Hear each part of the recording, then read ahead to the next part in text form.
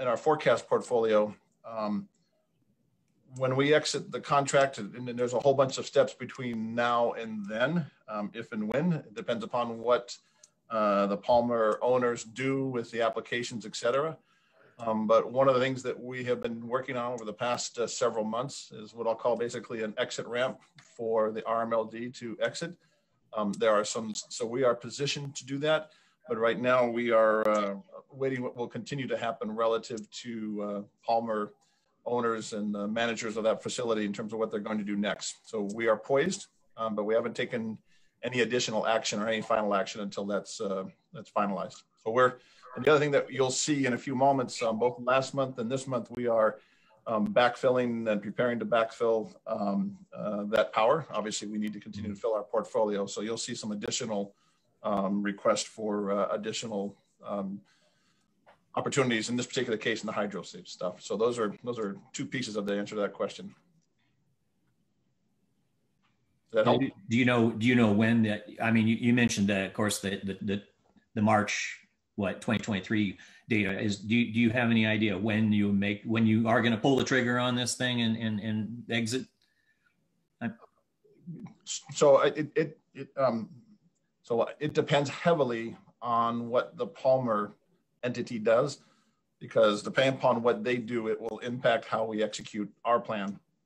And so not knowing what they're doing exactly, I would be speculation at the most. But sometime between now, there's a key milestone in March of 2022.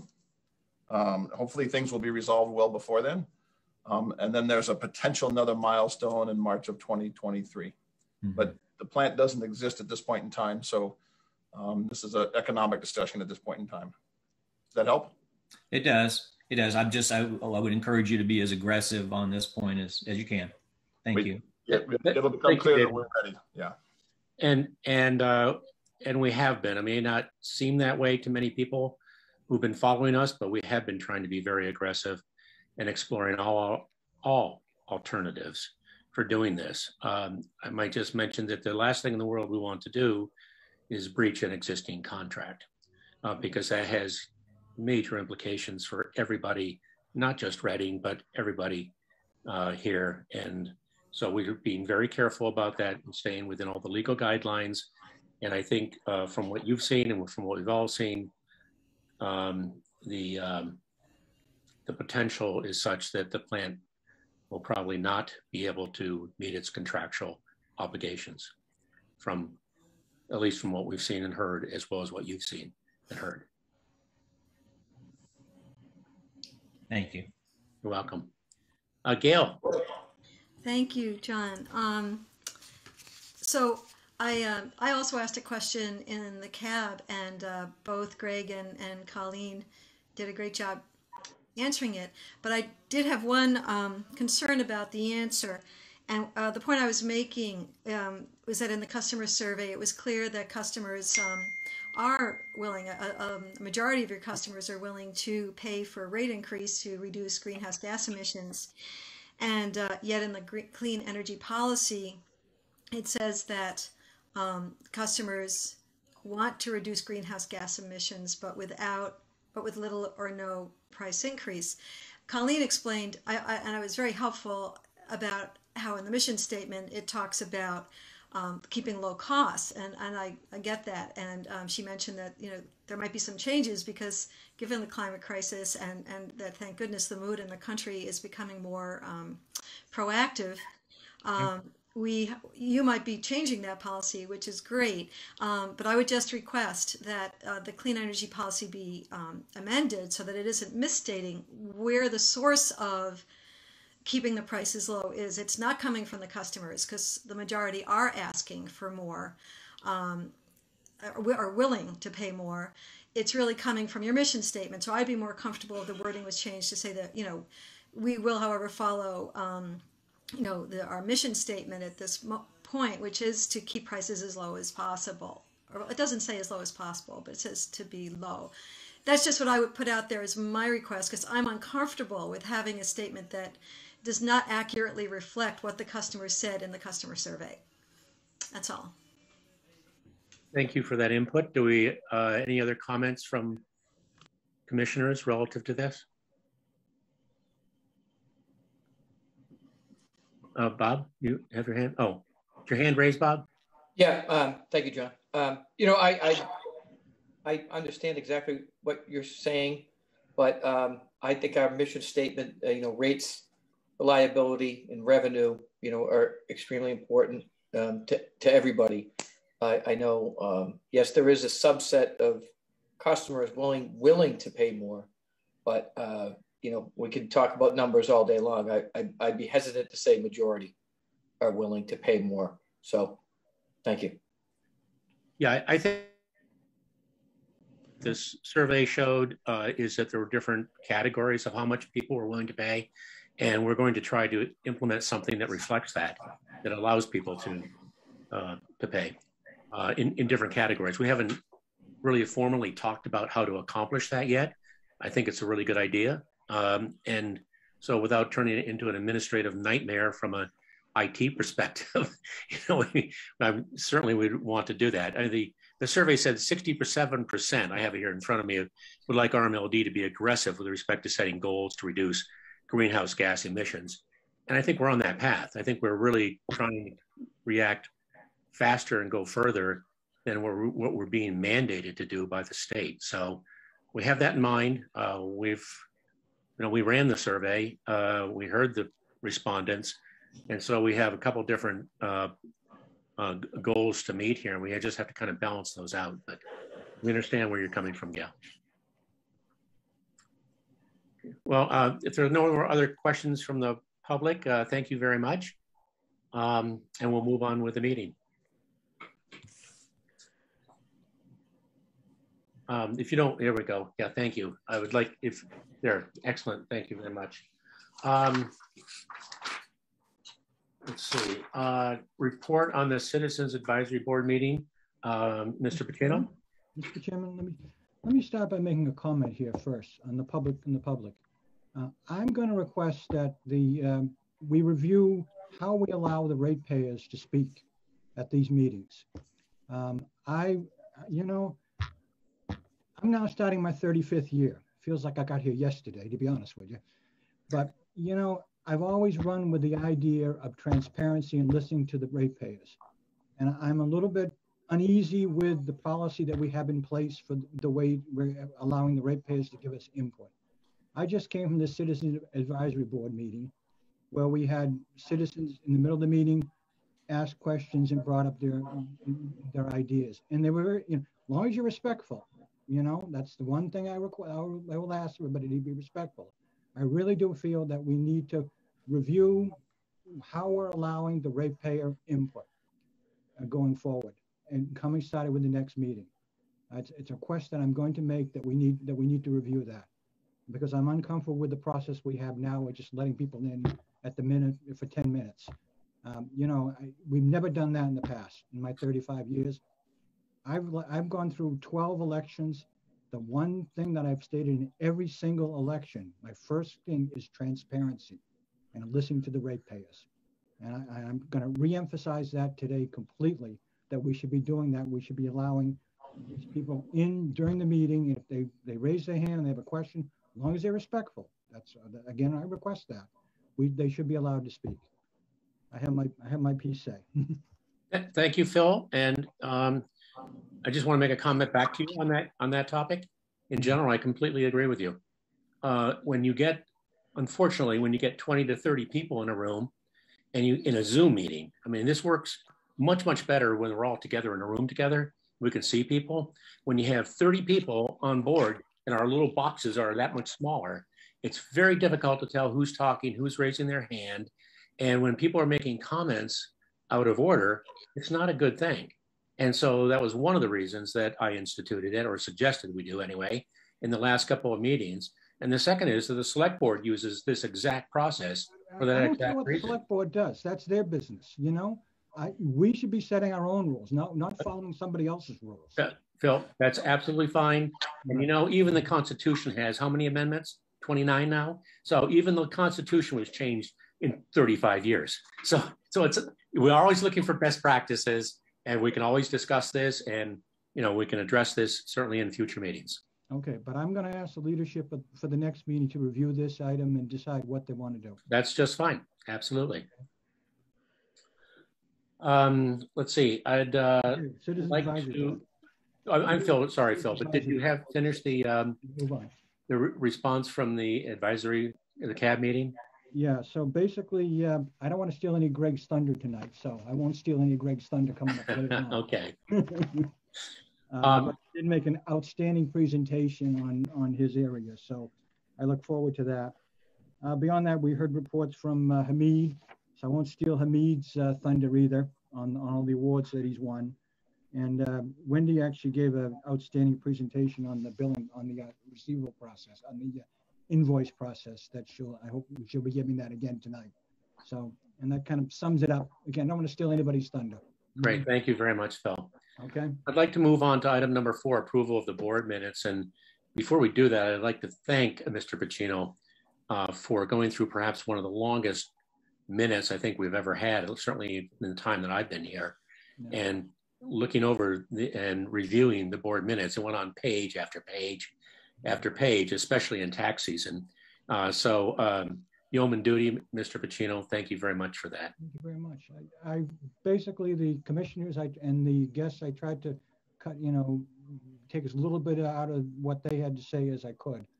It was more just grammar in terms of what they were saying. And then obviously there were some errors that, the left-hand margin didn't quite work right at times. Okay. With that, could you read the suggested motion? Yes, I will. Let's see, move that the Board of Commissioners approve the meeting minutes of January 20th, 2021, meeting on the recommendation of General Manager.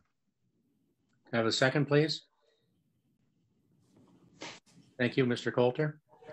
A roll call vote, Mr. Stempeck, aye. Ms. Pacino, aye. Mr. Talbot, aye. Ms. Coulter, aye. Excellent. Marlena, could you raise your hand? Yep, aye. Thank you very much. Marlena Okay. actually should probably abstain because she was not at the meeting, to be honest. Oh, that's a good point. Okay. Yeah. Yes, I Very abstain. good point. recommended she abstain. Yeah, excellent. Yeah, very good. But I'm sure they look good, right, Marlena? Really good. John, you should Yes, just Mr. Coulter. help Marlene with the little, like the protocol, like do the roll call vote. Yes, we'll get on to that, or someone else may. What I'd like to do at this point in the meeting is, if no one has an objection, I'd like to move item number 14, which is the election of the new chair and vice chair, forward. And I'd like to make one change to the suggested motion. But first, does anyone have an objection for me moving it forward to this point? No, that's fine. I'm sorry, Dave? That's fine. No. Okay, No, good. fine with me. Yeah. Good. I'd like to change the suggested motion, and I'd like to also suggest how we would proceed through the nomination. What I'd like to do is, once the floor is open for nomination, I'll write down the nomination of whoever would like to be nominated, and then I'll take a poll alphabetically of all of the commissioners, starting with Marlena, going to Bob, et cetera, alphabetically by last name. And then, of course, whoever gets the majority vote wins and becomes the new commissioner. And I'd like to modify the chair, I'd like to modify the motion to be effective immediately, not at the end of the meeting, so that the new chair would be able to proceed with this particular meeting. Is there any objection to that? No. If not, could I open the floor for nominations for the chair? I'd like to nominate Bob Coulter. Are there any other nominations? I can second that nomination. And just to, if I may, Mr. Chair. Yes, please. I think, we've had basically a rotation in the past, and I think that's a sensible thing to do. And it's sort of, it's Bob and Phil are kind of due and overdue. The only tweak I would say, and it would apply to me as well, is that when we're heading into an election year, it may be good practice to think about not having the chair be seated at the election in case that's a practice in other areas. So that would just influence how I would look at it, whether it was for me or anybody else. So that's all. So if that's a good idea. As a matter of fact, the select board had Bob sort of run the process. Yeah. And that's fine. I'm not sure who would do it here. Maybe Colleen. What do you mean run the process? Well, in terms of, doing the polling, I'm assuming that's what you were talking about. Oh yeah. I mean, I'm just saying in general, we might think about that as being a board policy that, so like in this case, it could be Bob Coulter as chair and Phil as vice chair, for example. That's how this could work out. That's all I'm saying. Okay. And then, you're it now. I was it last year. So it's kind of like, Marlene is new. So it kind of makes sense. Right. So yeah, how I see it going, but okay. I've got no issue with that. And as a matter of fact, we probably should incorporate that into our process, our portfolio for these, so that it just happens and we can actually call it out. Yeah, and I don't know if I didn't mean to step on whatever the process you have. That's okay. It's a good idea. Nominating or polling or whatever, but anyway.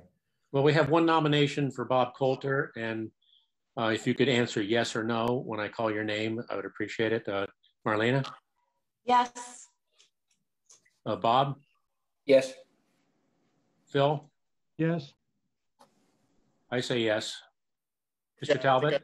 I think I already said yes to Bob. Yeah, so.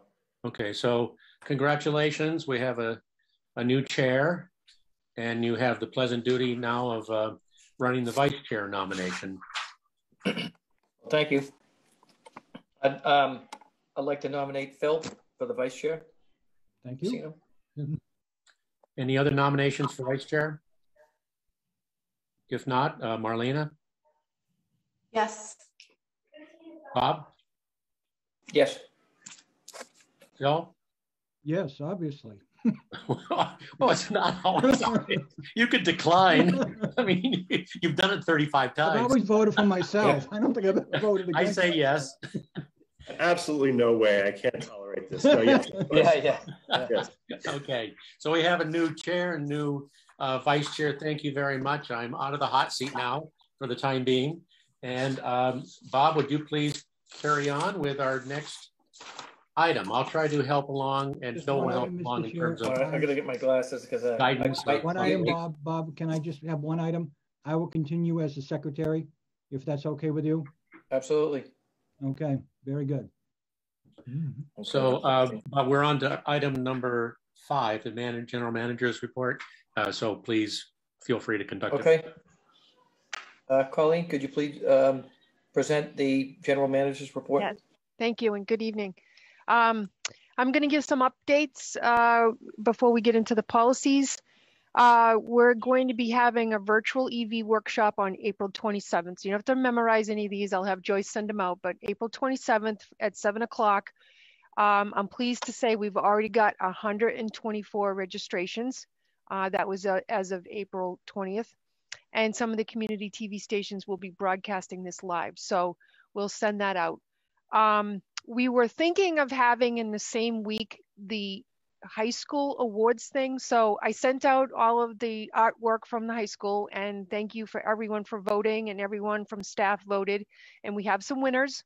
We give first place gets $100, and they're on the cover of our annual report. I think you probably remember before I got here, it was a very fancy annual report, and now we're doing high school. We keep the costs down, and the artwork, as you saw, is spectacular, along with their narratives. So $100 for first prize, then $75, then $50, and then $25, and they spend that on art supplies and school supplies. We were thinking of the 29th, but Phil said that was a town meeting, one of the town meeting nights. So I texted Joyce, I think we're going to set it for the first week of May. What I'm looking for is at least one commissioner to show up and maybe one cab member. I think that always makes the kids feel really good. And we'll ask them to read their narratives, very similar to how we've been doing the 3rd grade electric education and poster contest. So we'll pick a date and send that out. Wendy's going to talk a little bit later. We're thinking that the audit committee, we might be ready to schedule that in May, which means that the annual report will come out in June, but I'll let her talk about that. We're looking at possibly a battery walkthrough with some of our state delegates at our 5 megawatt battery facility. As you recall, we got $1 million ACES grant. And the concept would be to talk to them about more potential battery grants in the future for smart grids and things like that. So we're looking forward to that coming up. The virtual electrification presentation is scheduled for June 7th. That's at 2:30. This event is in partnership with the Wilmington Public Library to coincide with their Earth Year theme.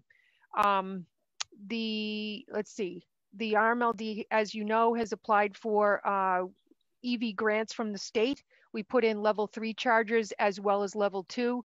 The towns of Wilmington and Reading are both submitted. We're keeping our fingers crossed. We don't have any status back yet on those grant awards, but as soon as we hear, we will let you know how we made out. We're having a bike, as you know, we've had a bike event that is usually done by Reading Cares, but because our policy on facilities said, that we changed, says, okay, they have to have a liability waiver with a town board and committee, which means that any of the 4 towns that we service can all use some of the properties. And the bike event was sponsored by Reading Cares, and because of the liability, it's now sponsored by the Reading Climate Action Committee with Reading Cares. And we were able to secure command incident approval and a COVID plan in order to let that go through this year. So we're really excited about that. That's April 30th is the drop off. May 1st is the actual when the kids come in and they get to pick the bikes out. There's going to be, masks and 6-foot distancing, all COVID plans authorized by Board of Health. And then it's also meeting our emergency operating procedures on infectious disease. So there's flyers going out. We're helping them with some area abutters notices. So we think that that'll be a great springboard for some more small baby step events going forward as we all try to, come out of the COVID time period. We do have the YMCA in Reading is sponsoring a health day for the kids. So naturally, we're going to go down and teach electrical safety and education to them. And that's supposed to be on May 11th. Only one more issue that I wanted to talk about, and that is, every year we have to look at all of the rebates and programs that we do, because if you remember when we first gave out rebates for window air conditioning, and every year we'd say, okay, in order for that to be a benefit to both the RMLD and to the customers, we would increase the SEER rating. And then we went from windows to whole house air conditioning. And we continue to do that every year. What is the best way to spend the customer money in order to give a benefit back to the RMLD and the customers? So we're in the process of doing that. We may have some rebate changes, additions, and that will come as part of the class cost of service study that we're running right now that Greg and Chuck will be presenting probably next month, and see how that fans out, and we'll give you the update on that. So that's all I've got for right now. If there's any questions, thank you. Thank you, Colleen. All right. Do we want to go into the review of policies? Again, right. Dr. Colleen. Okay. And I apologize, Malena, I didn't put a copy of our policy review schedule. We changed it a while ago. They didn't have review dates, so now we have about a 3-year review date, and we go through them and we scrub them for law and other things. And so I can give you that table. But this month, and we spent a lot of time on policy 30, which was really important, but we got a little bit behind on our policies. So there's a few of them that there's recommending no changes, and that's on the safety review. We run a pretty tight safety review team. We have 2 committees, both the electrical and the general, and we meet all of this criteria. So I'm not recommending any changes, and there's nothing in the industry that would warrant any legal changes or anything with best utility practices. So that is policy 3. Do you want to get a vote on each one, or at the end, or how do you want to do this, Chair? Do you want me to go through each one of them and then we can vote through them?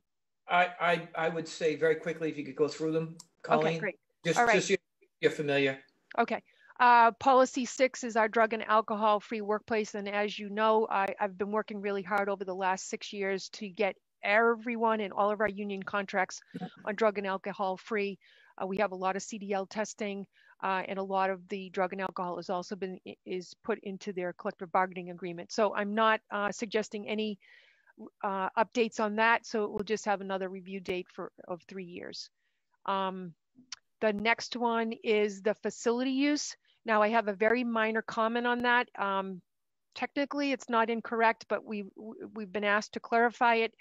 The intent of the use was to allow things that did not adversely impact our ability to meet all of our NERC compliances. That's all on cybersecurity. It has to do with a lot of our electric distribution system, and also to limit the people that use any of this facility. We are not a public building like a library. Okay, we're very much different. We're not really open to the public, but we did change this in 2016 to say, if you are a town board, you can use this. You just have to have a town liability, and that would name the RMLD harmless. So with that, this is a clarification that's just basically allowing the bike event that has been here for many, many years, because that is not technically a business use or training, but that wasn't the intent of it. The front parking lot is not in a NERC secured area, and it's not in a NERC secured area in the building. So I'm just recommending those red lines, and that's basically all the change does. That's policy 13.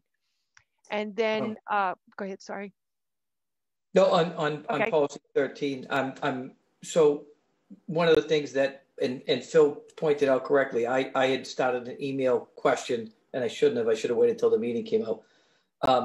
The RMLD facility it's a great facility that is, I've been in it, and it's a great room to be in, and then it is closed. And, you know, being a resident, I've tried to use rooms in the town, and I've been in sports organizations. We wanted to watch film. People wanted to get together, and it's very, very limited as where you can go in Reading. And Reading Light has a great building. Now, when you talk about NERC, I'm familiar with NERC. That whole building, you know, I understand the role of distribution in NERC, and it's very finite. You know, you got a NERC room, you got a control room. Yeah, your access to that control room is locked. Behind it, a door. So I would expect that a definition of NERC and not allowing it to the people into the building they're completely different in my point of view. So I'm what I'm looking for is allow that room access to folks. I mean, the sound, say you're going to get a liability waiver to use a room. That's extreme, right? We're a public utility. We're a facility in Reading, and it has a great room to use. I guess my concern is we're putting limitations on it that are unneeded or unwarranted. So that's my statement on that. Can I speak to that? Yes. So when I came here, it was actually open to the public. There was knitting clubs, there was old-fashioned vintage cars. We've had vandalism in the building. We are not set up like a open public building, and we don't have custodians. We have 2 maintenance people. So when you use the building, it isn't just NERC compliance. It's not set up to isolate certain areas and certain usages without having paid overtime for people to monitor it. And so we had made the decision in 2016 to limit it to all towns in our service territory and any committee that's covered under their liability to protect the RMLD and its facilities, and to, you know, use the building as it's intended, which again is not the intention of it being like an open library. That was the reason why it was originally changed. Well, and you know, today's technology with cameras, we can protect the facility. If someone does vandalism, it can very easily be corrected or identified anybody who goes into an inappropriate area. So I think cameras, as the use and having someone, maybe there's a room fee that gets associated with it. But again, we don't want to make it prohibitive. So I think that, you know, the Reading Light, and again, I'm opening up discussion for everybody. Yeah. I just want to see that room used for other folks. Do I want to see it used for business? No, but I think if you're a community organization, that should be an open room and available for you to use, because it does have it has good resources that you can use. And, you know, we could set up a schedule. I would not want to vote on that right now, personally. Mr. Chair. Mr. Chair. Yes. Yeah, I just want to kind of basically echo what you're saying, and I think it's worth taking another look at that policy and splitting the difference a little bit with the concerns Colleen's articulating. But I agree with the spirit of what you're saying, especially there's this big new patio out back, and it is a very big building, and I think there should be a way to allow it to be more open, and especially maybe there's an energy education piece that we can be doing. There's a display in there or something that's helps kids learn stuff. Sure. Maybe a proper suggestion is once COVID ends, maybe we can revisit the policy at that point. I mean, there's no way anybody's getting into the building right now, but maybe we can revisit this particular policy at a later date. And does Phil have perspective from all the years of like how any problems or whatever? You're on mute, Phil. You're on mute, Phil. Still on mute, Phil. About that, I keep forgetting. There were problems in the building, as Colleen mentioned. There was vandalism.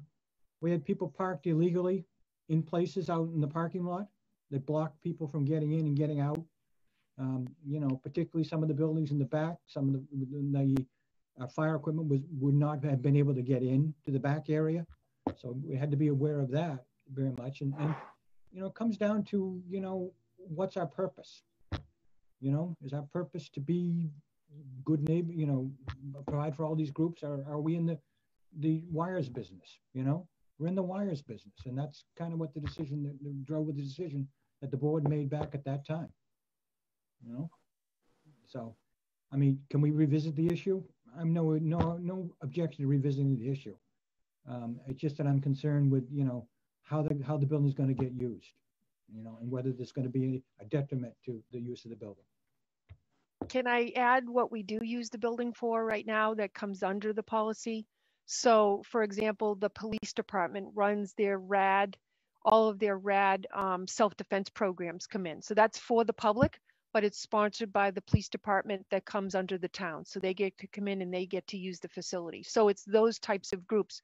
We also sponsor a lot of training for technical engineering at other MLPs that come in and use the building. We would, in most cases, are in attendance in that, but sometimes we're not. So we allow those type of uses.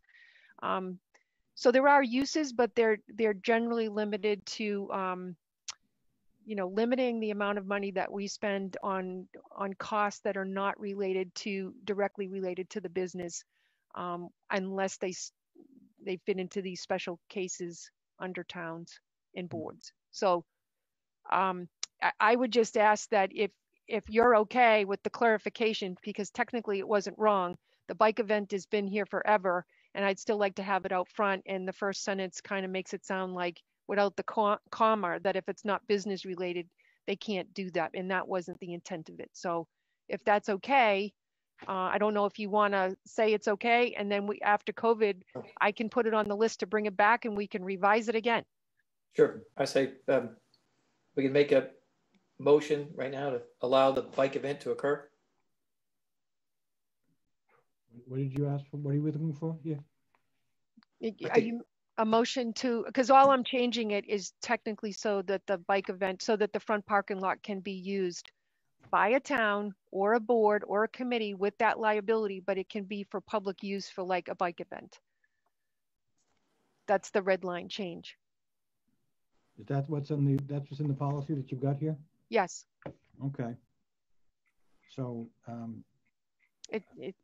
So what am I doing?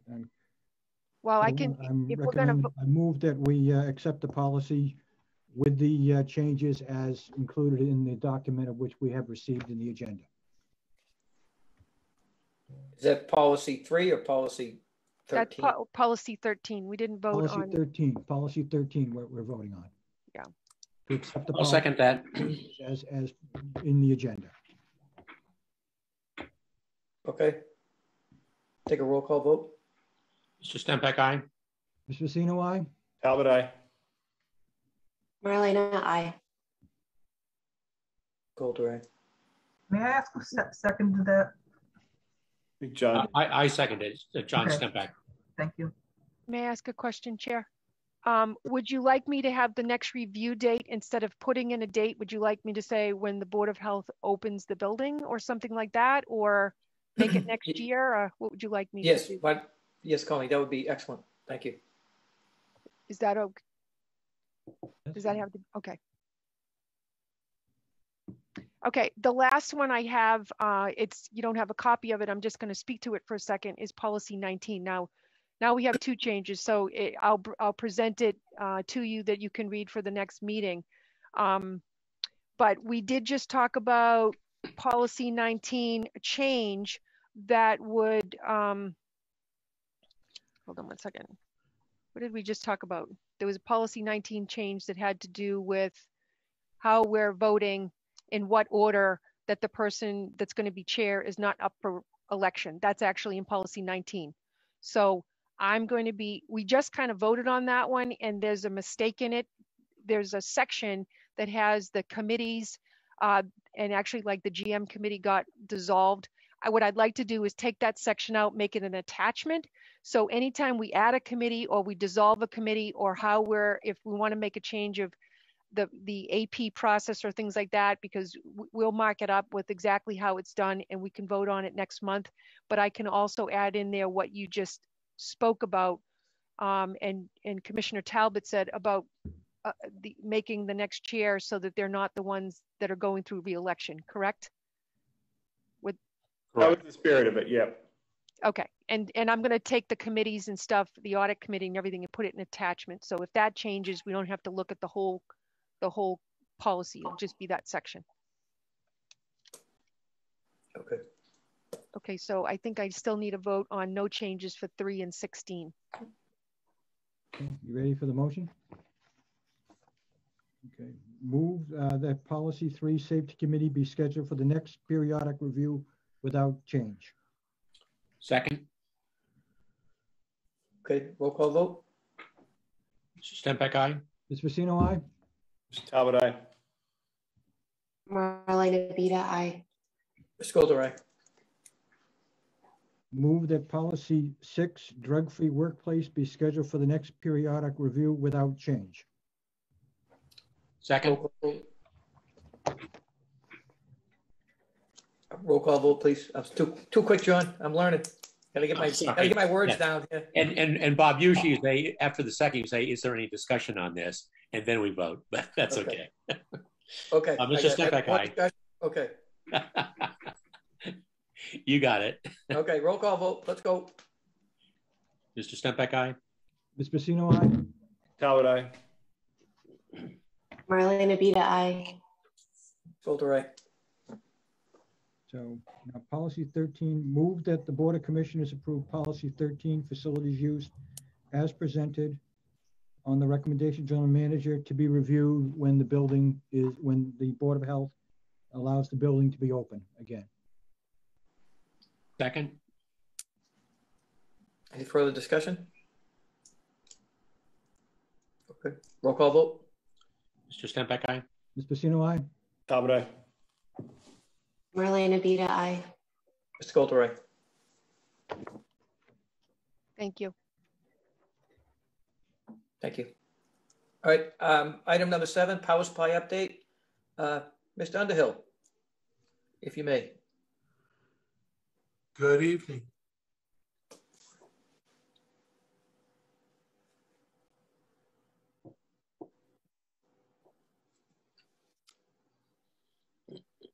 Okay, next slide, please.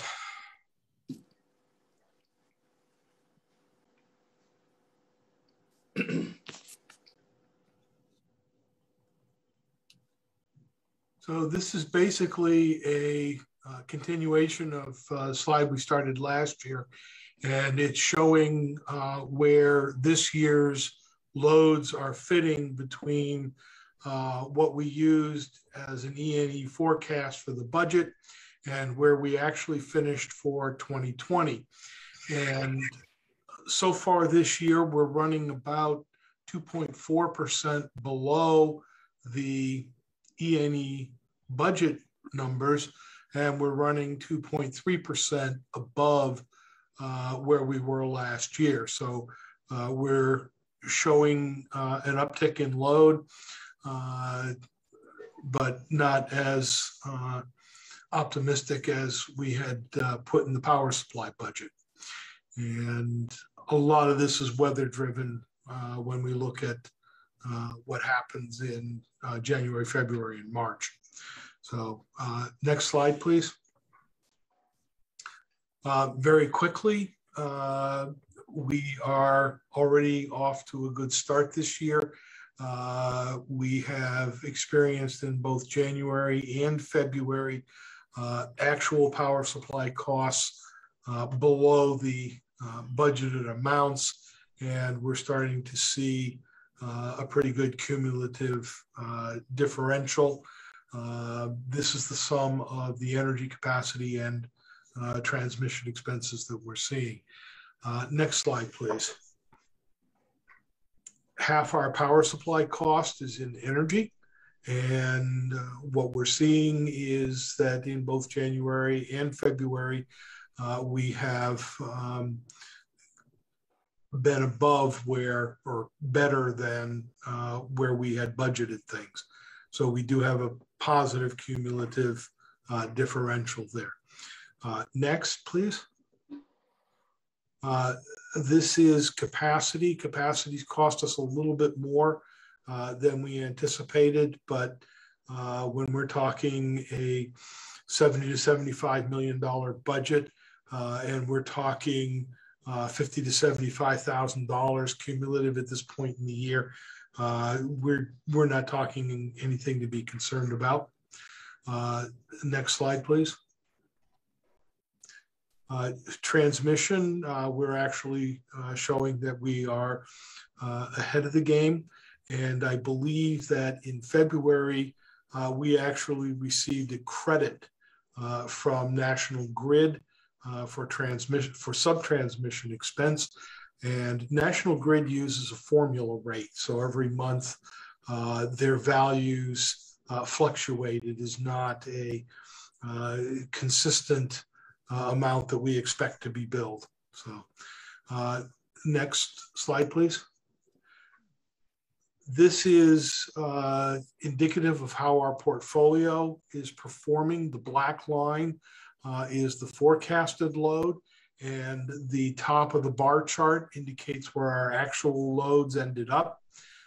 So what we see is that in January, our actual loads were slightly under the budget, and in February, our actual loads were slightly above the budgeted amounts.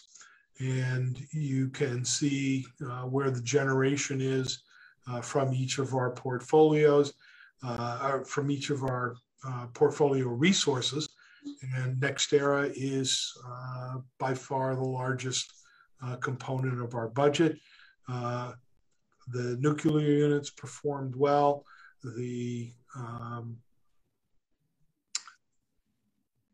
NextEra units were good, and our market share was within the tolerances that we built into the budget for risk mitigation. So next slide, please.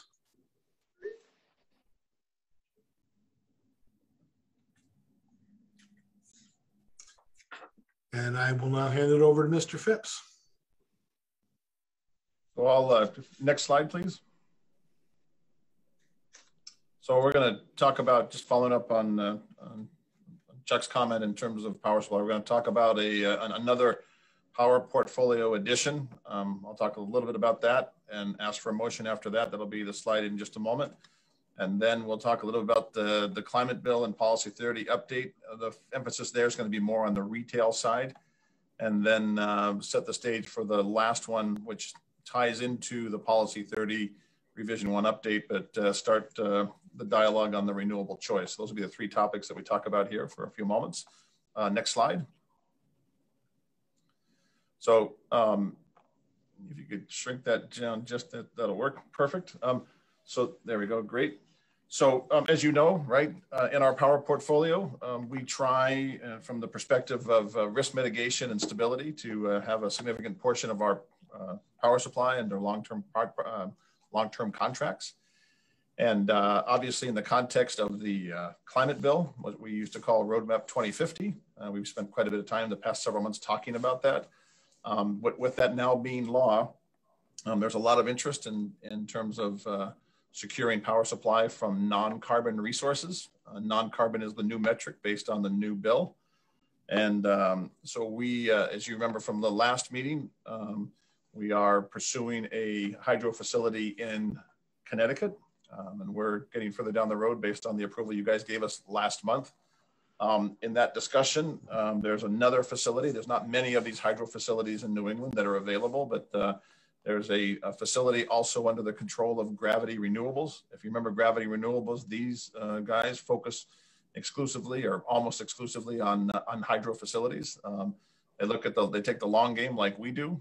They look to make these facilities run well and be environmentally friendly. So this particular facility is one that is just across the border up near Saratoga Springs in New York, just across the Hudson. In fact, it is at the confluence of the Hudson and the Battenkill Rivers. It's a rural recreational area. That picture on the left is the actual facility.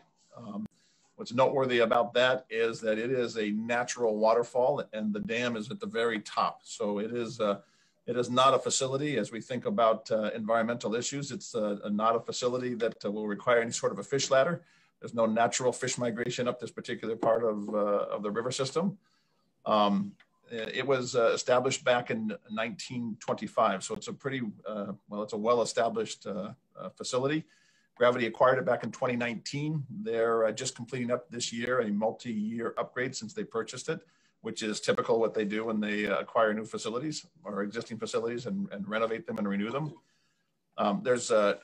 Because it was licensed back in the early 90s under a FERC license. Again, the FERC license is obviously a federal program, national program. So there's a lot of requirements and documentation, all publicly filed documents. This looks like a very clean facility from an environmental perspective and also from a reliability perspective. As we look at it, we're looking at this one also being a 25-year term. We would probably start it with your approval, of course, to look at taking power from it starting in this summer 2021. It would represent, it's a seasonal river, but in total, it represents about 5.5% of our portfolio. So it's big enough to make it of interest to us, but it's not a significant portion.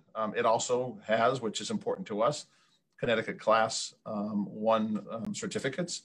And that is important in terms of how we define non-carbon energy. And it's also critically important in terms of our requirement to start reporting on an annual basis the compliance relative to the climate bill.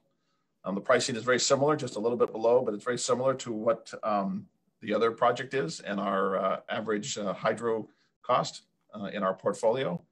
And so we want to move forward on this project. We want to move forward fairly quickly. As we talked about before, there's a limited number of these non-carbon facilities. And given our relationship and our size, we'd like to move fairly quickly. So I want to just pause at this point in this presentation and ask if it's appropriate to ask for a motion for approval to move forward with this project. Okay. I'd just like to make Mr. Chair, if I may make a comment. Yes, please, John. So I just want to make sure that we've researched this facility extensively to make sure that there's no environmental impacts that could come back to haunt us. And what I mean by that is, have we done any survey of, for example, the local newspapers for the past 2 years to make sure no one has filed anything? I mean, I realize there's filed public documents, but are there any kind of community concerns that we should be aware of? On that particular note, we are just starting our due diligence process. We didn't want to get ahead of you, but the environmental in the context of everything we've been through in the past 6 months is a critical issue for us, not just for now, but looking down the road. So we will do that due diligence, but also as you guys are aware, the FERC process is also extremely stringent. And what I didn't mention is that this particular facility that Gravity will be starting next year, another FERC relicensing process. So it will again be under pretty tight scrutiny, but we will do the appropriate due diligence as well. Good. Thank you. Good caution. And just as an aside, I've gone trout fishing on the Battenkill. It's a beautiful, beautiful river. It's known for that. It is.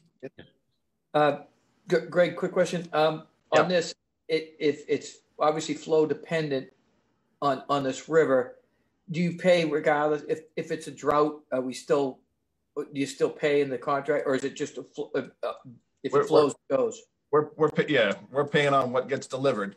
What is important from that though, Bob, and we talked a little about that in the last discussion, is to make sure that it matches our requirements, both on and off peak on a daily basis, but also seasonal. And it obviously has a seasonal pattern to it. And so the good thing about this one is they have some scheduling capability in terms of not a lot, but they have some scheduling capability on a day-by-day basis, not so much a seasonal basis. So we try to make sure that matches our portfolio needs, but it is a factor on hydros. So we couldn't ever be all hydro, but having that as a piece of our portfolio makes a lot of sense. Okay. All right. Is there any further discussion? Ready for a motion? Okay. You ready for a motion? Yes, sir. Oh. Okay. So just to address John's point, should we actually be putting in the motion, I'm thinking after the word execute a contract, put in there after proper due diligence? Should we be adding that as part of the motion? That sounds appropriate. Okay, so I'll make the motion then. Move that the Board of Commissioners vote to accept the General Manager's recommendation to execute a contract after proper due diligence with Gravity Renewables for energy, including associated certificates from a hydro facility in New York, on the recommendation of the Citizen Advisory Board and the General Manager. Second. Is there any further discussion? Okay. None heard. Move for a roll call vote. Mr. Stempak, aye. Ms. Pacino, Talbot, aye. Marlena Beta, aye. Mr. Golder, aye. Motion passes. Okay. Very good. Mr. Coulter, if I may continue, Chairman? Yep. Yes, sir. Great. Next slide, please. So obviously, recently we spent a lot of time on the wholesale side. And as you know, we have responsibility for the retail side of the business as well. That we continue to spend time on, even though we have not been talking about that much lately at these presentations. So just a quick update. Colleen did mention a few things that are coming down the road. Obviously, the climate bill is with its focus on both electrification and also non-carbon sources.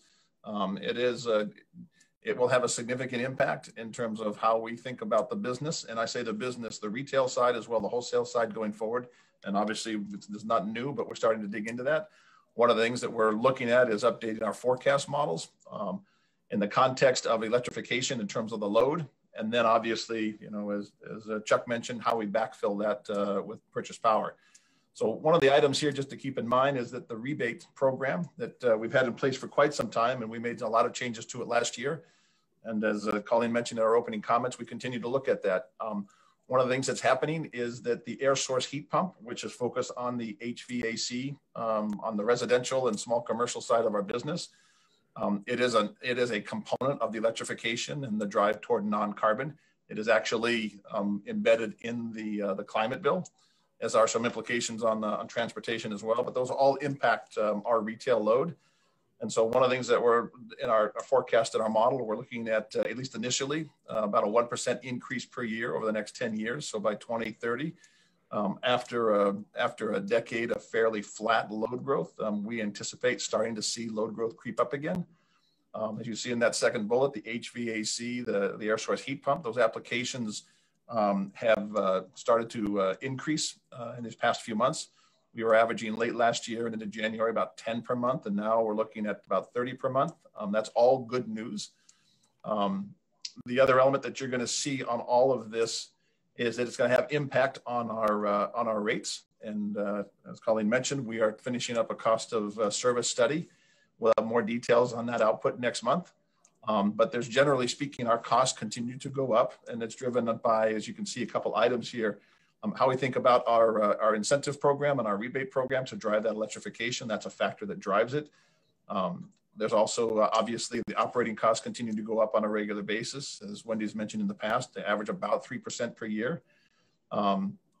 We're looking at that energy conservation and electrification fund that talks about the rebates. Right now, we are at 1/10 of a cent per kilowatt hour, which is below on a rate level, the average, both from our other MLPs as well as the IOUs. Given the size, though, we tend to collect more money and spend more money. So our rebate program is pretty comprehensive, and it's I think it's actually the largest of all the MLPs. But to support the ongoing growth, we will be coming back most likely with a recommendation to move that from 1/10 of a cent to 3/10 of a cent per kilowatt hour. We'll have more details on that, but just to give you an idea, that's another component. That item C there is obviously our transition, and I'll talk about that in just a moment, our transition to start retiring an increasing portion of our certificates, and certificates includes RECs. That's going to have an impact in terms of how we handle the energy cost that Chuck walked us through a few moments ago. We're also going to, as part of this rate study, take a look at our solar net metering policies and procedures. That impacts not only the rates, but it also impacts the E&O. So Hamid and his team in terms of how we think about loading the network and how we think about building out the network. And also part of that rate study is looking at rates, particularly off-peak evening hours, how that can help not only to help drive EV growth. Currently, our rebate program is focused on chargers, but we're looking at opportunities in terms of rates to actually be a stronger motivator in terms of net cost to operate an EV vehicle. We'll have more on that next month. But what I want you to understand is there's a lot of work that's going on right now relative to the retail side of the business. And we're going to present the cost of service stuff at the next month meeting. Next slide, please. Actually, go one more slide. I'm going to come back to this one, just in terms of making the order. I mentioned the certificate update. As Chuck had walked through, right, there are a couple of main components, right? We have in our cost of energy, we have the energy side, the capacity side, and the transmission side. And our certificate, our historical practice of selling certificates actually reduced our energy cost. And now, obviously, from what we decided 2 months ago, our revision 1 to policy 30, we're now going to start retiring those. So the revenue or the cost offset to our energy costs that we have been receiving historically will taper down. It's important as we go through and we need to hit compliance targets, both compliance targets at the state level, but also compliance targets that we had set in part of policy 30, that revision 1. We have that annualized line. It's going to be important that we track very carefully our EFEX and our NIPA certificates as well. So we're in the process of making sure that those get put into our RMLD need pool GIS. That need pool GIS is for the entire region. So all of the certificates tend to get recorded and managed there, and we want to make sure that the EFEX and NIPA are all there. As we talked about last month and the month before, the policy 30, revision 1, our strategy is to retire certificates up to the annualized policy 30 line, and then sell the balance. And if you guys remember, in 2021, that target is 23% of our energy sales. We're going to retire those certificates. And we're going to start that process this year in 2021. And so as we go through, if you remember that graphic there that's shown there from our previous one, these certificates get generated each quarter, and then that blue box below them, they get minted roughly 6 months later. And so there is a window of opportunity for us to transact those certificates, whether we sell them or retire them in those windows. In that particular case, the Q1s would be July 15th to September 15th. So it's our intention, as we mentioned last time, to report to you on a quarterly basis on the transactions that we are anticipating. So you're going to see every quarter, July, October, January, and April, what we're planning to do, just so you know what's going on in the interest of transparency. Those will become part of our regular reporting every quarter, and there'll be some graphics tied to it as well. We envision basically having a chart that is buy certificate, opening balance, purchases, the certificates that we need to buy on a regular basis, retirements and sales, and then ending balance. So you're going to see that as a detail, as a regular slide each quarter. The last piece is, as we finish off the end of 2020, last year, under the policy 30 revision 0, there is, remember that 6-month lag, there were approximately 15,400 certificates that were purchased by RMLD as part of our purchase agreements from the 4th quarter of 2020. We're in the process of selling those, which we need to make sure we do between now and June 15th so that they're not forfeited. Those are primarily a bunch of Maine, Vermont, Connecticut, and Massachusetts Class 2 and Class 1 certificates of various forms.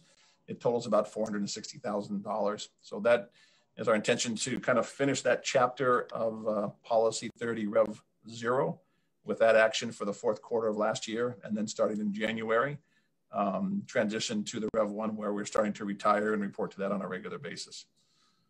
Make sense? Any questions? I'm going to jump to the last slide here in just a second. Yeah. Bob? No, go ahead, please finish quick. All right, so I'm going to, if you scroll back up one slide. So this was, I know Commissioner Bitta, you wanted to talk about this, but we, just to let everybody know, we wanted to give you guys an update anyways in terms of renewable choice.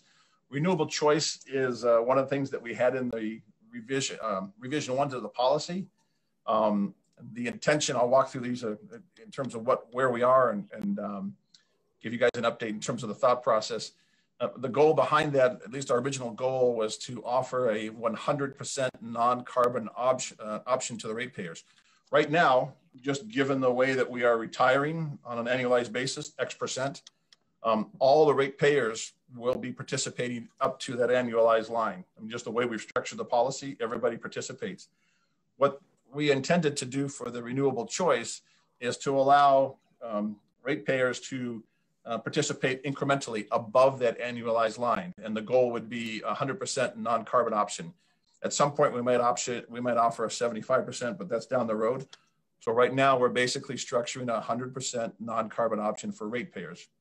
So keep in mind, this would be incremental above the existing annualized line. On that note, the new, given the climate bill, the new metric is carbon, right? So non-carbon, we think the more appropriate name for this is going to be non-carbon choice, just to be real clear in terms of how we're thinking about this. Just so you know, we've been having this discussion since last summer with 2 of our larger industrials, focused primarily on what they and us were calling a green tariff.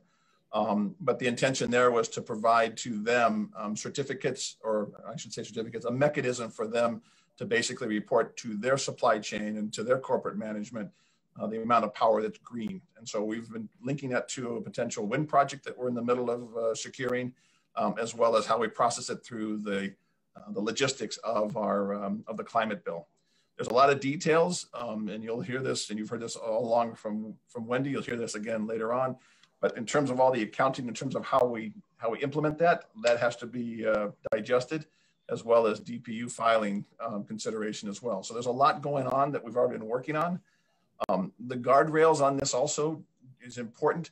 That remember, we as RMLD and the whole entity, we are the compliance requirement from the climate bill is retirement of X%, or not X%, but X numbers of certificates. So we want to make sure we structure this in terms of maintaining the ownership in the RMLD NEPL GIS account so that we hit the state requirements, yet still allow the customers to persist or have the option to participate in a 100% non-carbon option. The 2 mechanisms that we're looking at, and I probably should have driven a chart for this, but basically the 2 concepts right now are retire more and buy more. The retire more, basically, if you think about it, our stacked bar chart, we have roughly 40% of our 2021 portfolio has certificates with it. And for this year, with our internal policy, we're going to retire 23% of those certificates. The idea behind retire more is to the funds that are basically associated with this non-carbon choice would get applied to that stack, so that we would actually retire a higher percentage of our certificates and not sell them. That's one scenario that is highly likely. We'll give you some details next month, but that's the retire more option. The buy more option is we have 40% this year, and it keeps going up each year based on the contracts in terms of what we're securing with associated certificates.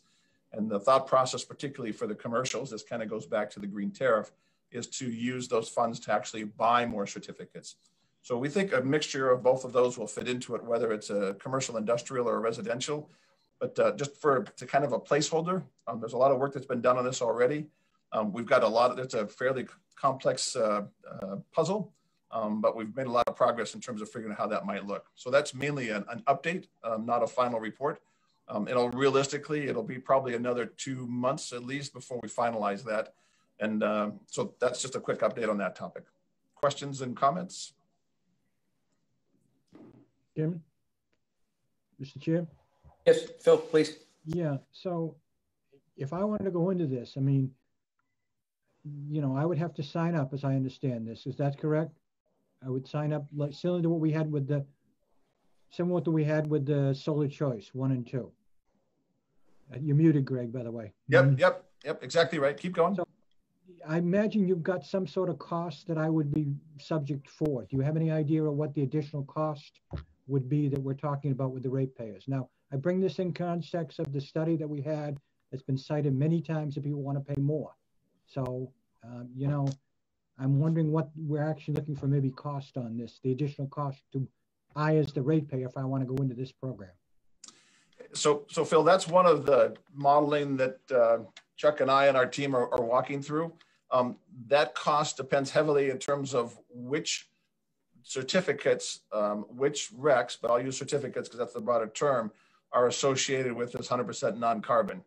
EFECs are less valuable than Mass or Connecticut Class 1. So we haven't laid out the model completely yet. We're working through that analysis, but you're exactly right that raises a question. And not only keep in mind that the value of those change over time, literally every 2 weeks, the value of those certificates. And so we want to figure out something that has some longevity, and related to that is the ability for people to opt in or opt out, particularly if they jump in and then make a change later.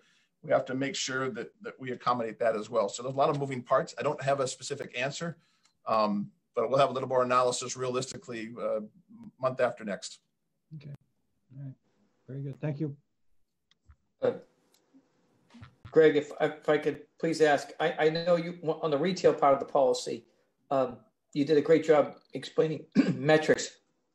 Are you going to put, is there any way for you to put a metric behind the retail side on how we're doing on incentives? You know, I don't know if a bar chart, you know, like you said, we're running at the end of the amount of money that the state's going to supply. Maybe a simple bar chart, like, you know, there's $100,000 left or whatever on the retail side.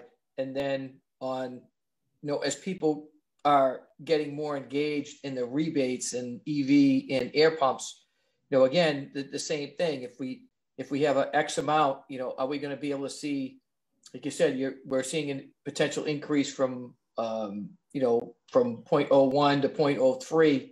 So, you know, is there any metric, or can you think about that?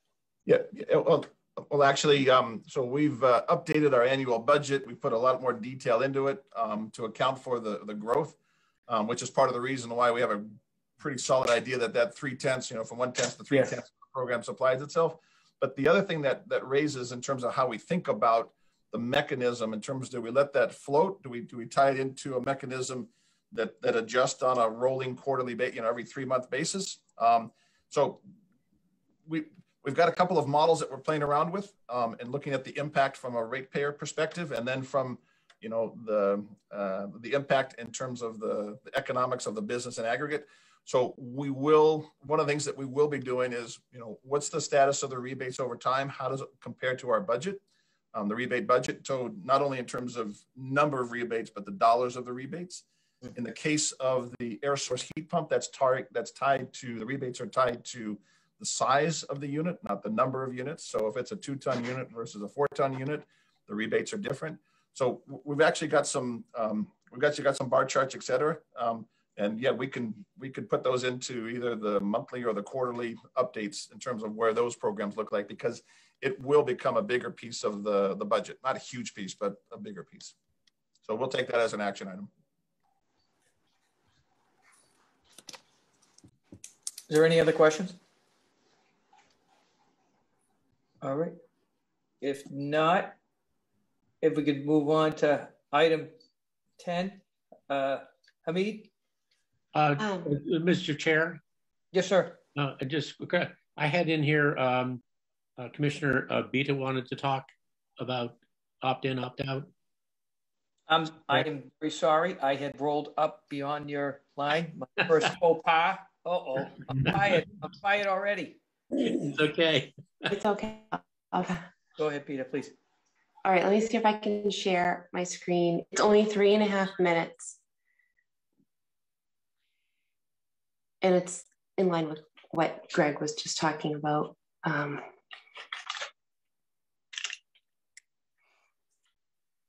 think it's a little slow.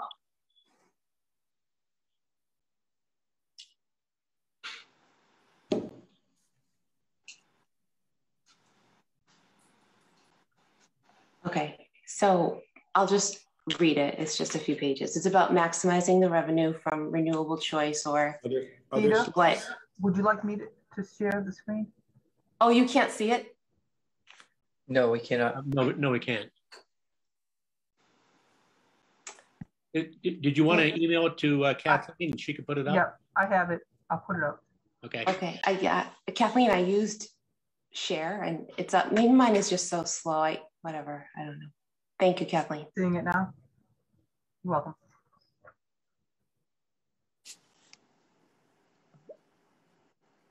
Can you see it now? Yes. Yeah. Yes. So these few slides are about paying for renewable energy, and we want to maximize as much revenue as we can, because there was a lot of data in the survey that the customers did in 2020, where they said they did want aggressive action. 67% of them responded that they would like RMLD to be aggressive with respect to setting goals to reduce greenhouse gas emissions. And 61. Kathleen, could you move the slide up to the second slide, I think?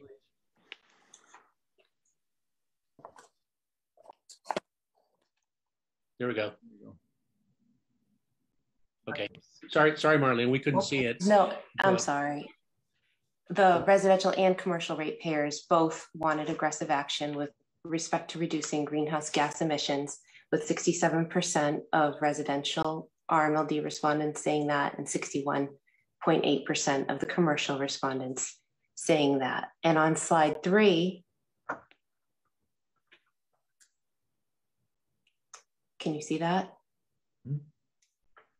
Yes. By an almost 2-to-1 margin, customers say they are willing to pay more, with the big number being that 58.3% are willing to pay between 5 and 25% more for renewable energy, and 31.4% saying they're not willing to pay more, and 10.3% saying that they didn't answer the question or they just didn't know. So on slide 4,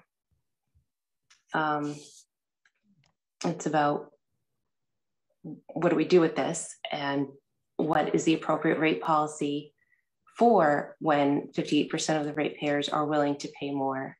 How can RMLD capture this potential revenue stream? And how can RMLD accelerate the transition to cleaner energy? So in slide 5, there was a study in 2018 by the National Renewable Energy Lab.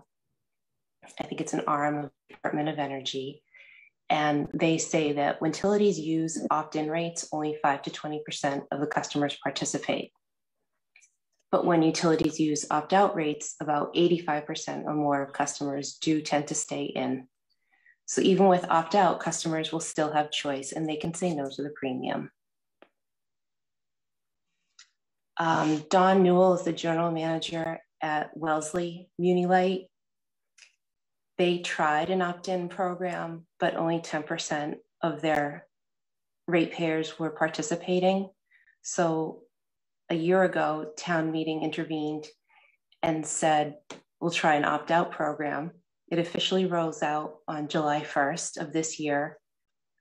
He said that I could call him and see how it's going throughout the summer in terms of numbers. They do expect 80 to 85% of their residents to remain enrolled. And the rate, he said it's not firm, but he thinks it's going to be a 4% surcharge to help them generate their goal of $500,000 per year for battery storage and solar arrays on municipal buildings. Is there another slide? Yeah, slide. Well, that was 6. Oh, sorry. I'm so sorry. Do you want me to go to the next one now? Put up 6 for a second. Okay. Since I just read it. Sorry about that.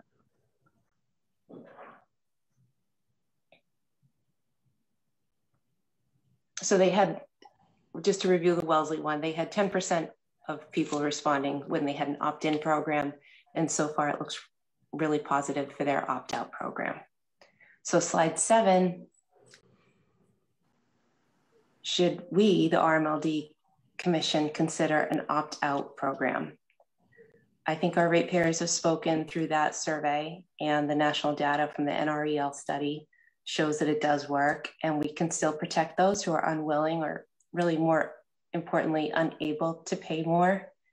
And we could explore an opt-out rate structure to accelerate clean transition through data-driven policy. And that's it. So questions or comments? I have a question and a comment, if I may, Mr. Chair. Sure. Yes. Also, to add to that, my sister lives in Westford, and she gets from, I think it's National Grid, a similar thing where they come at you saying, I'm going to raise your rates 5%. If you don't want me to, you don't have to take it. Or if you want, I can volunteer for 10%. And it's sort of what Commissioner Beat is saying, is that when you put it that way, people tend to say, okay, I'll spend an extra $5-10 a month. But they can say no.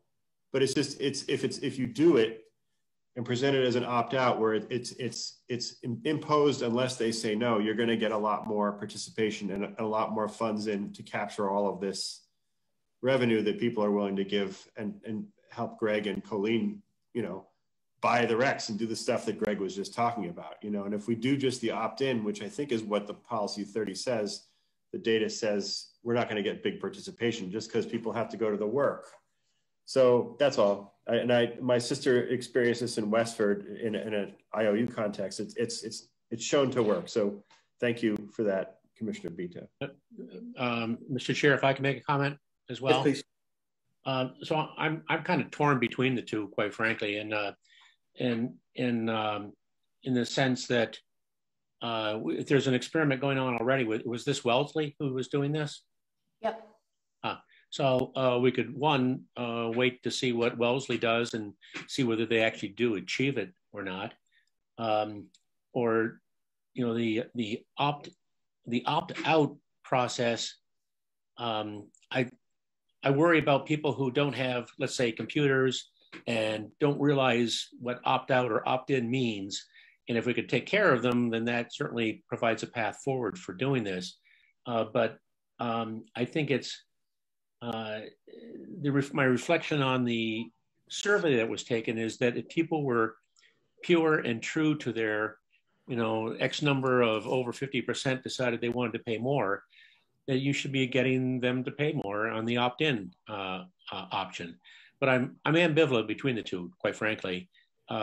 Even with sort of the data that you've shown from the DOE, was it DOE data? Yeah, NREL of the DOE. But didn't we try an opt-in and it was underserved? I'm not aware of that. Not aware of that. What about on our time use meters, right? Isn't it?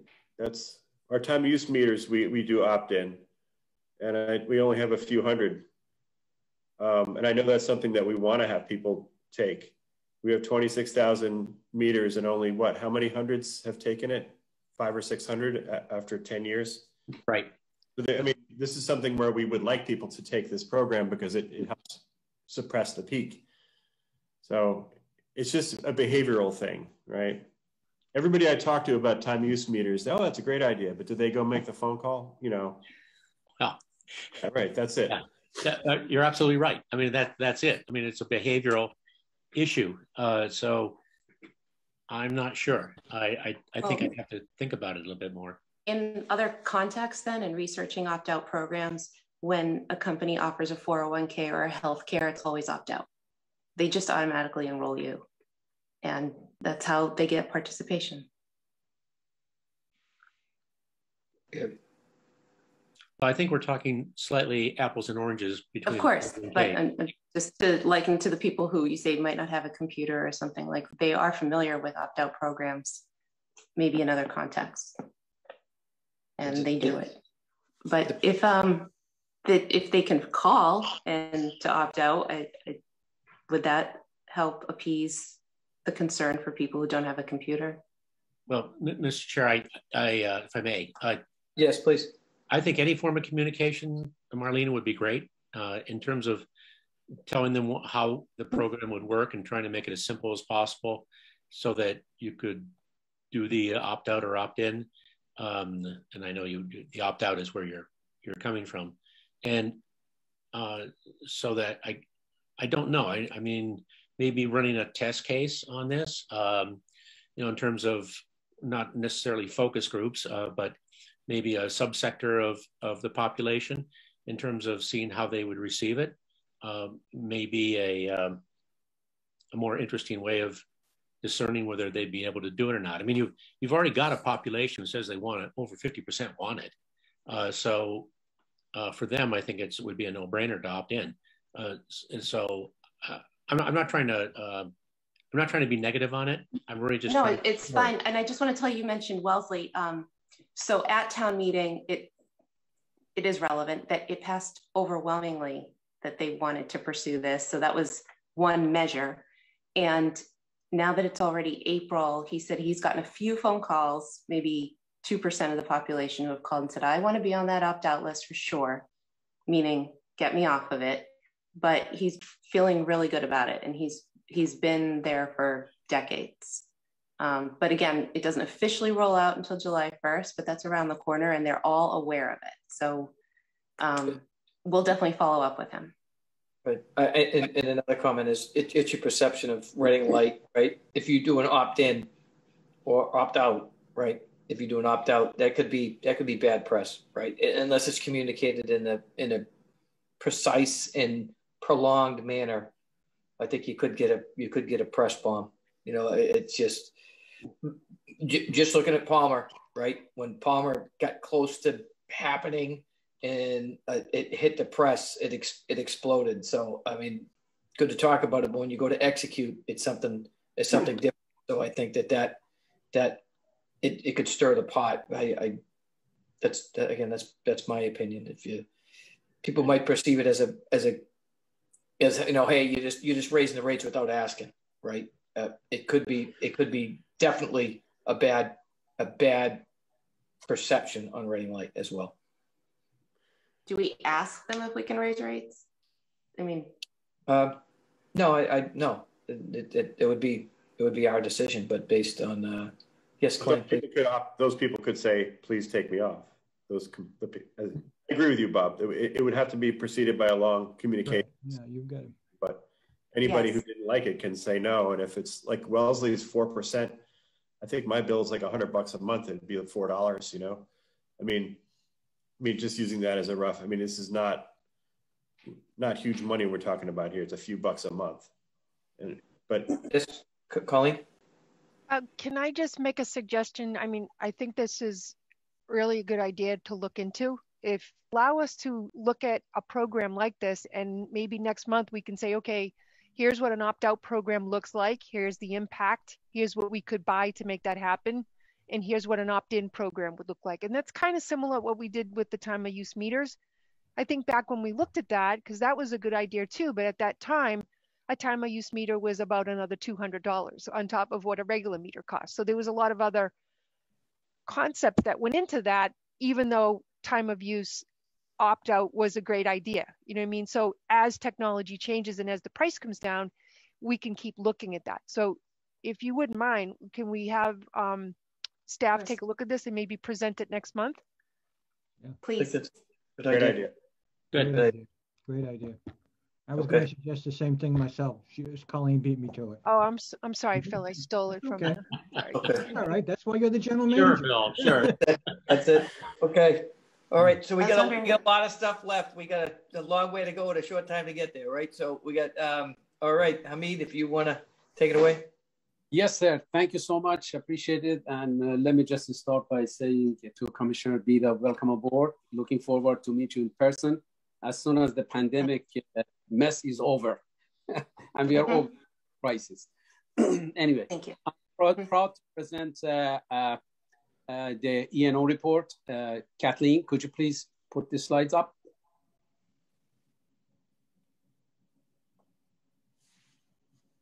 Okay, the first slide.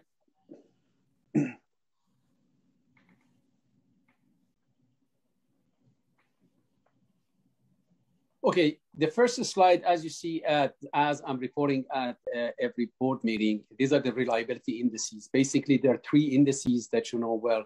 They determine the well-being and the health of the system. These are the System Average Interruption Duration Index, SAIDI, or Customer Average Interruption Duration Index, KD, and System Average Frequency Interruption, or SAFE, 2 durations and 1 frequency. As you could see, for the past 5 years, RMLD has been outperforming with respect to the national and the regional averages. The regional averages are represented by the green bar, by green line, and also the national by the blue line. These data are being published by APP, American Public Power Associations.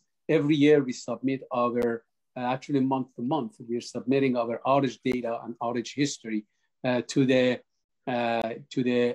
APPA.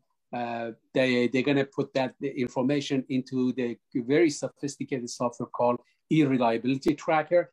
And the E-Reliability Tracker is comparing all the utilities regionally as well as nationally.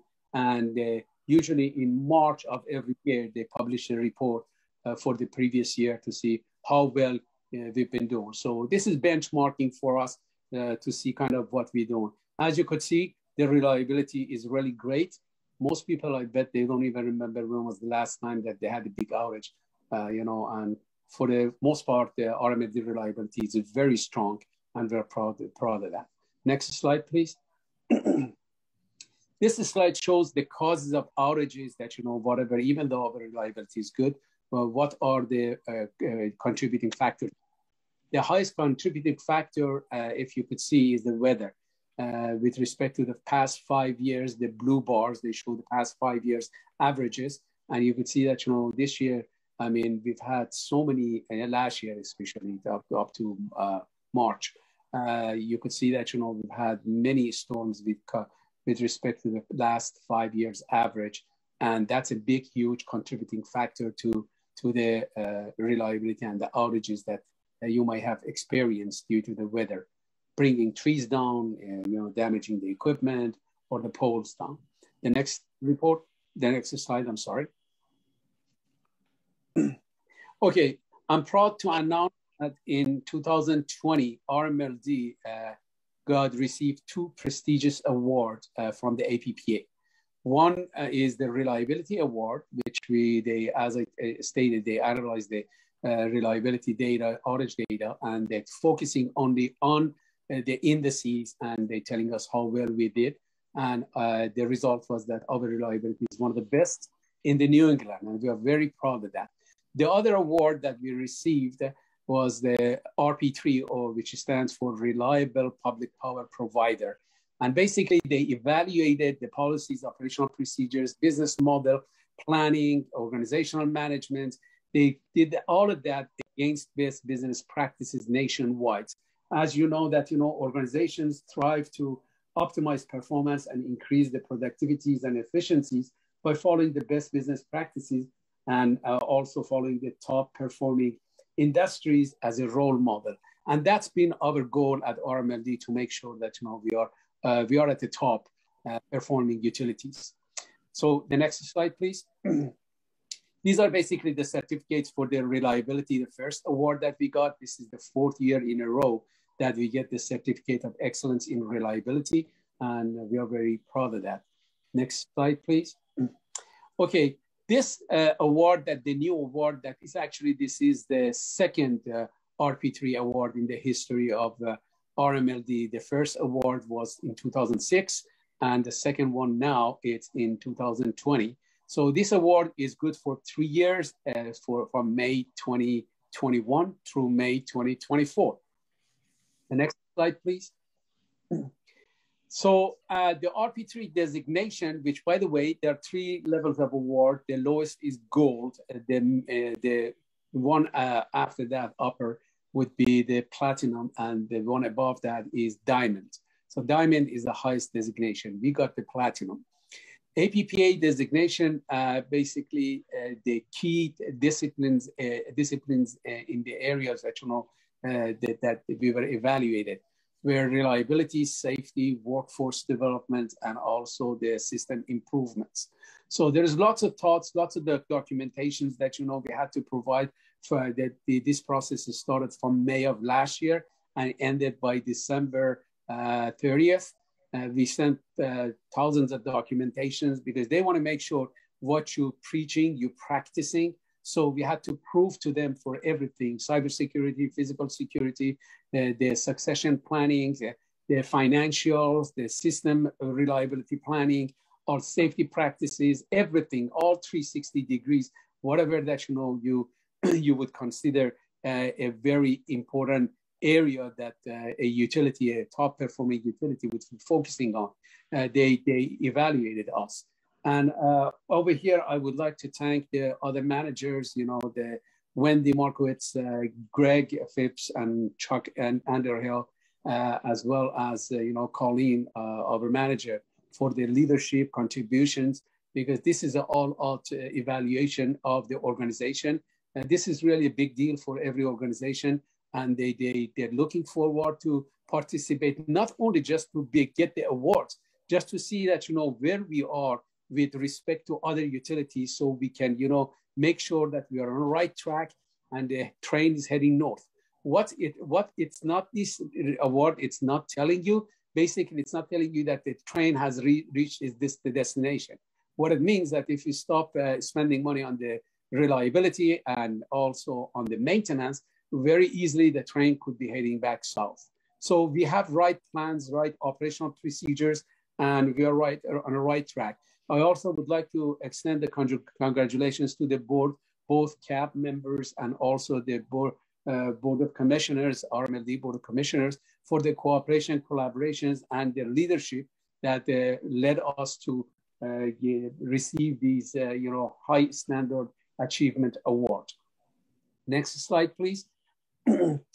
So basically, there are 270 utilities throughout the United States out of the 2,000 that they have this RP3 designation.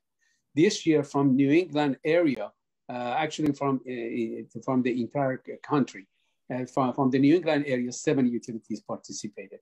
Nationwide, 108 utilities they participate. They actually got to receive the award. More participations they had, but they're going through the filtering process, and only 108 out of those, which I believe about 500 or 600 utilities that have participated, only 108 they qualified for the award.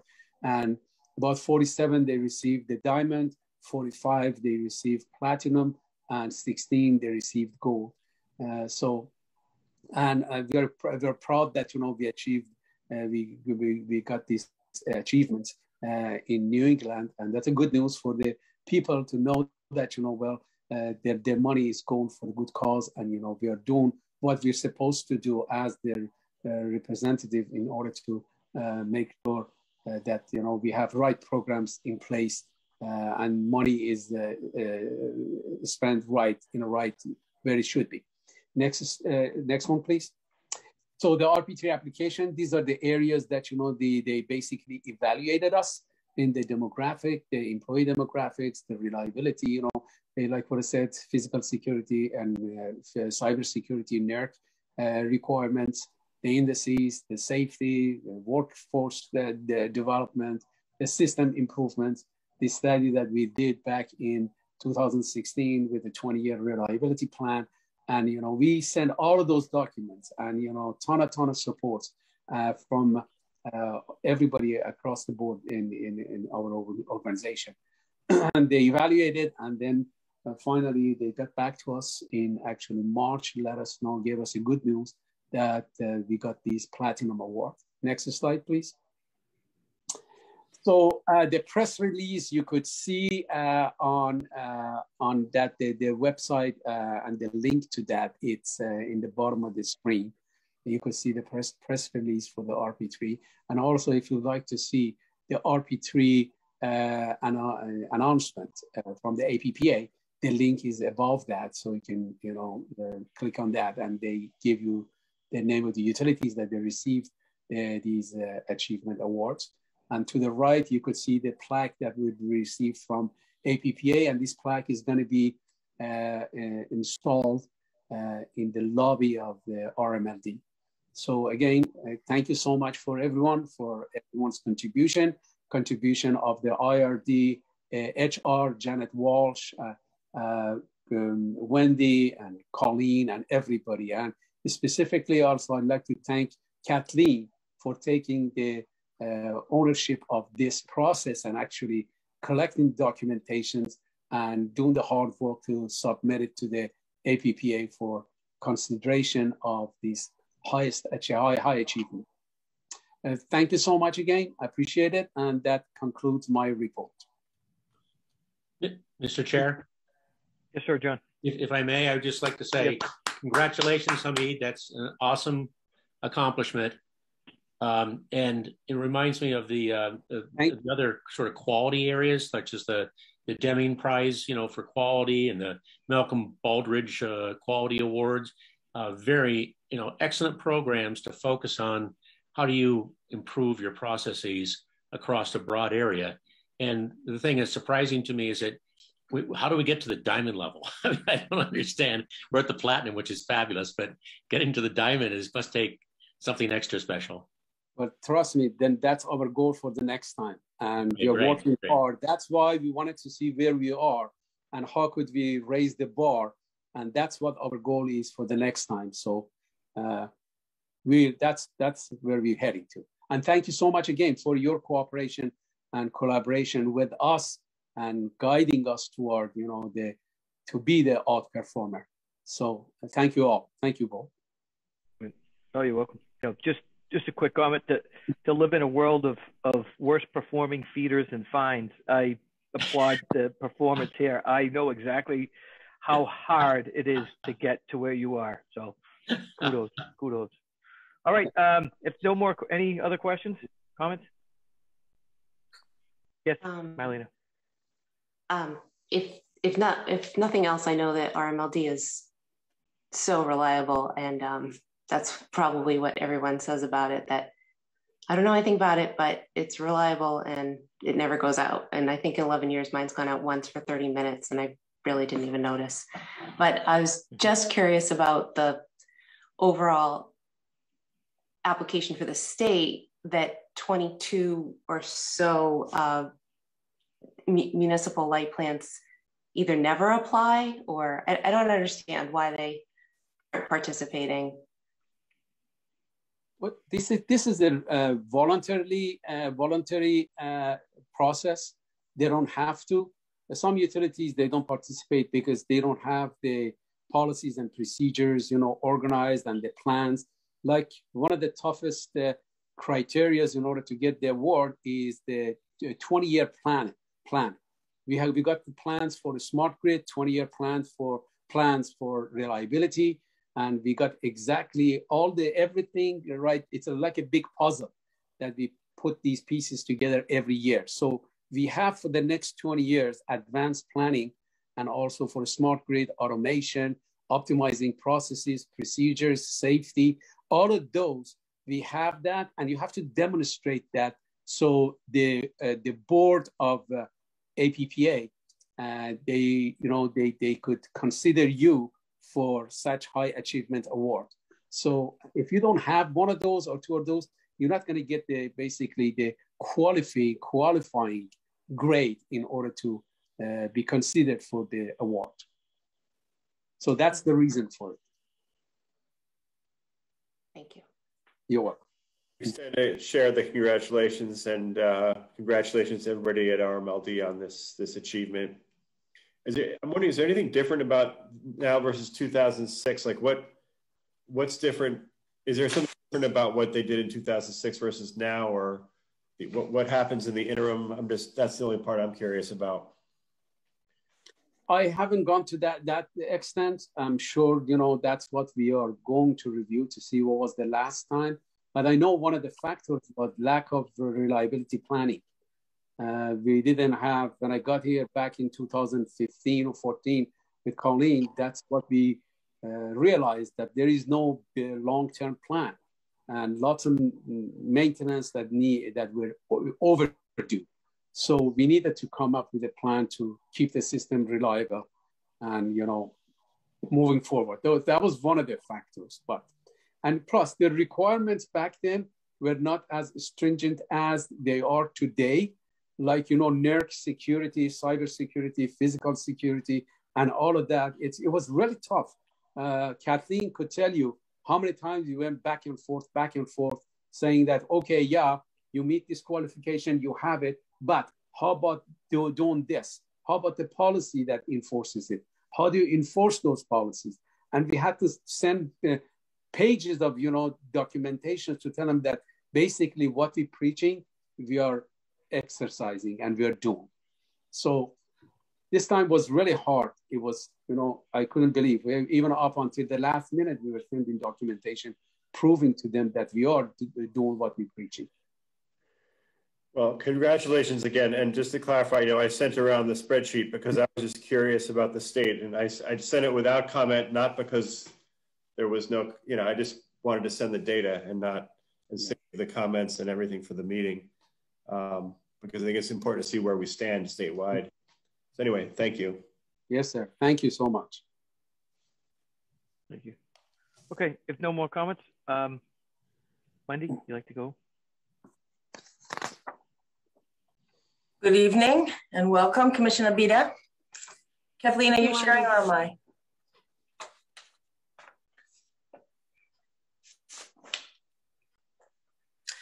Okay, so I thought I'd first start with some highlights. So last week we had the next slide there, Kathleen, thanks. Oh, right there, thank you. Last week we completed the financial audit, and as usual, Melanson came in and did an excellent job. Our team pulled it together and we pulled it off in 4 days. And right now they're preparing the draft audited financials. We are very hopeful that the financials will be ready for a meeting with the audit committee and presented to the audit committee in May, and then subsequently presented to the CAB and the Board of Commissioners. So I'll have to work with Kathleen and Colleen to try to get the audit committee scheduled. So this week, sales tax prepayment requirement was changed by the state of Massachusetts. So typically 20 days after the end of the month, you have to get your sales tax payment in. And then Massachusetts decided that they wanted to have a prepayment.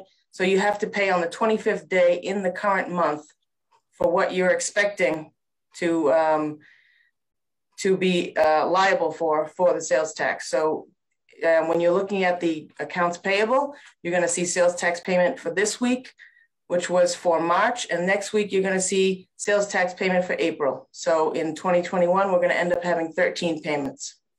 The Department of Public Utilities return is next on the high priority list here. So, the accounting team with the IRD and engineering and operations will pull that up all together and submit it.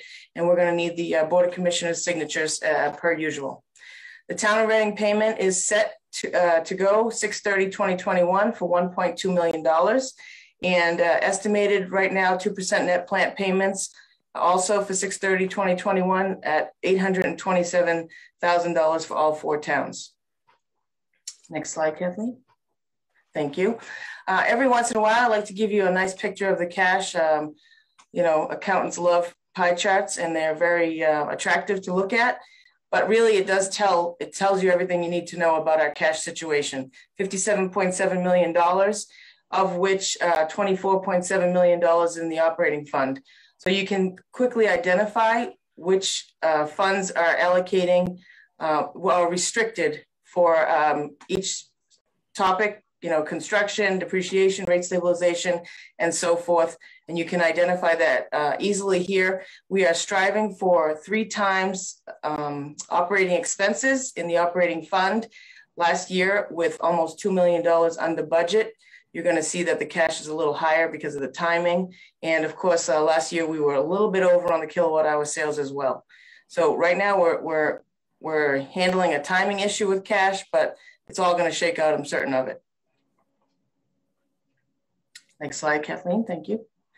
Okay, so I think it's really important to make everybody aware of the accounts payable process. So the first thing to say is that the RMLD does not have any control whatsoever of cash. The town of Reading writes all of our checks. Everything goes through the town of Reading for final review and scrutiny. So this flow chart is nice to look at as far as, you know, if you wanted to really get into the detail on your own time. But in essence, what happens is, in last year with the electronic, everything had to change really quickly. So in essence, what happens is the RMLD receives invoices via email. Some of them still coming in through the mail. We're trying to prevent that, but it's still happening.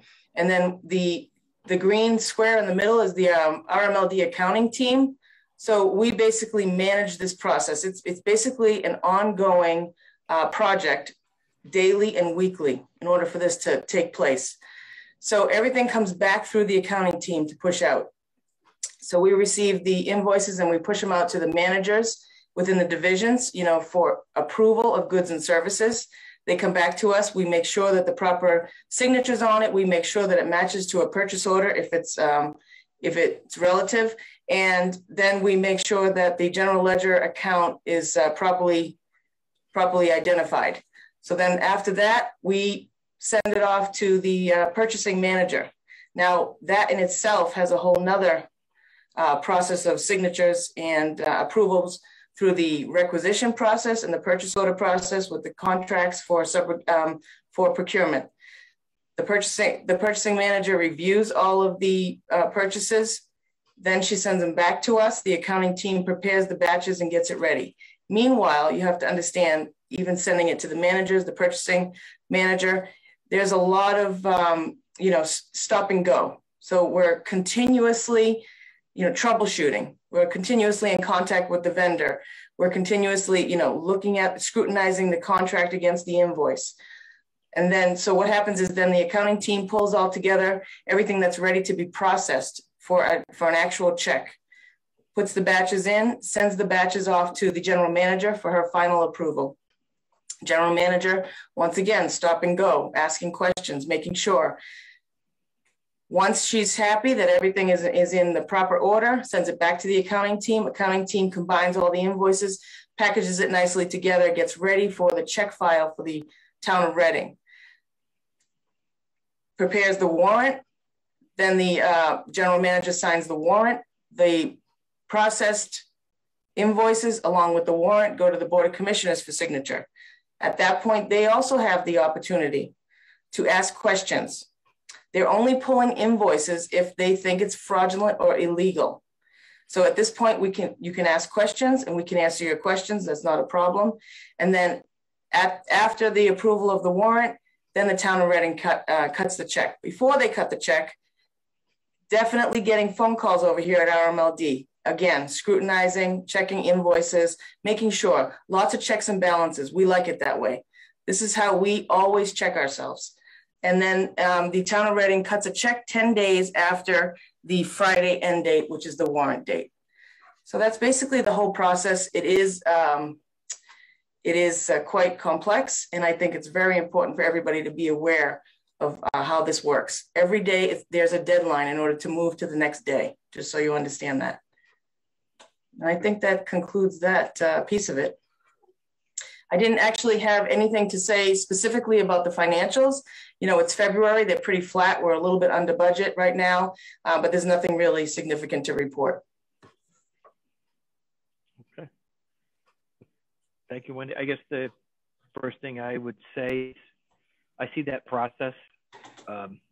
Would you have any process improvements that you would suggest to streamline that a little bit, to improve it? Not right now. I want to put you on the plate, but is there anything that you would like to streamline that process or suggest, or you know, if anybody would like to suggest? Well, I can first say that in 2020 alone, the process went from paper to electronic. That in itself was huge, quite honestly, and it took everybody's cooperation and help to make that happen. So we are continuously looking to streamline the process to make it more simplistic, which it's never going to be simple, but you know, we work with our vendors to avoid, you know, the stop and go. We really do. So we are getting better at making sure that the contracts are, that the vendors understand what the contracts say before they go ahead and send us the invoices. Yeah. Okay. Yeah, and the process works a lot better now. It used to be 3 commissioners had to sign the warrant in the past. That's right. Yeah. Oh, which is rather. Put my head in the door and just close it. Like, that's good. But thank you. Are there any comments?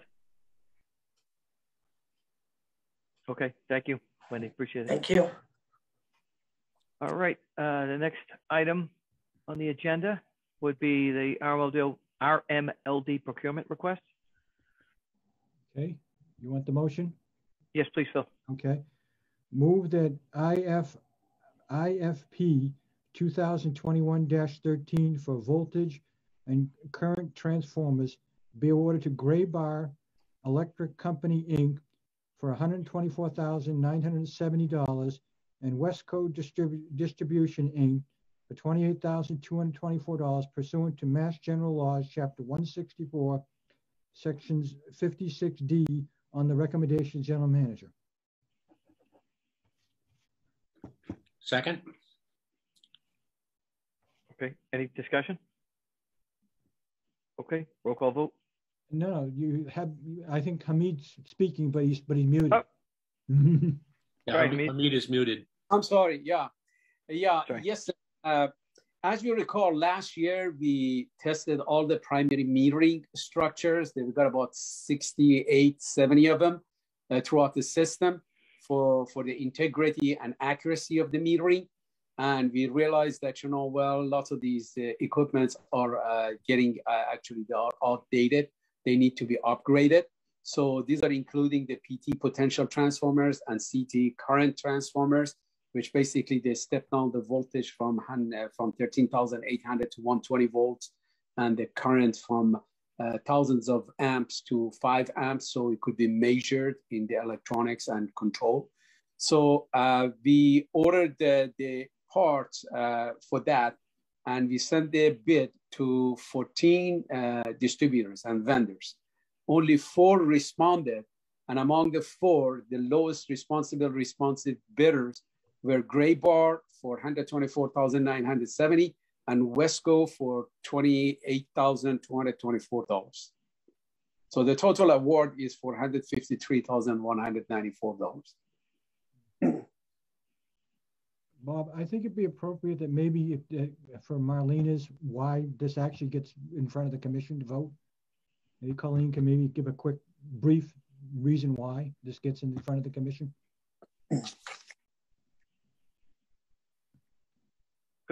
Colleen, you're on mute. Yep. Sorry.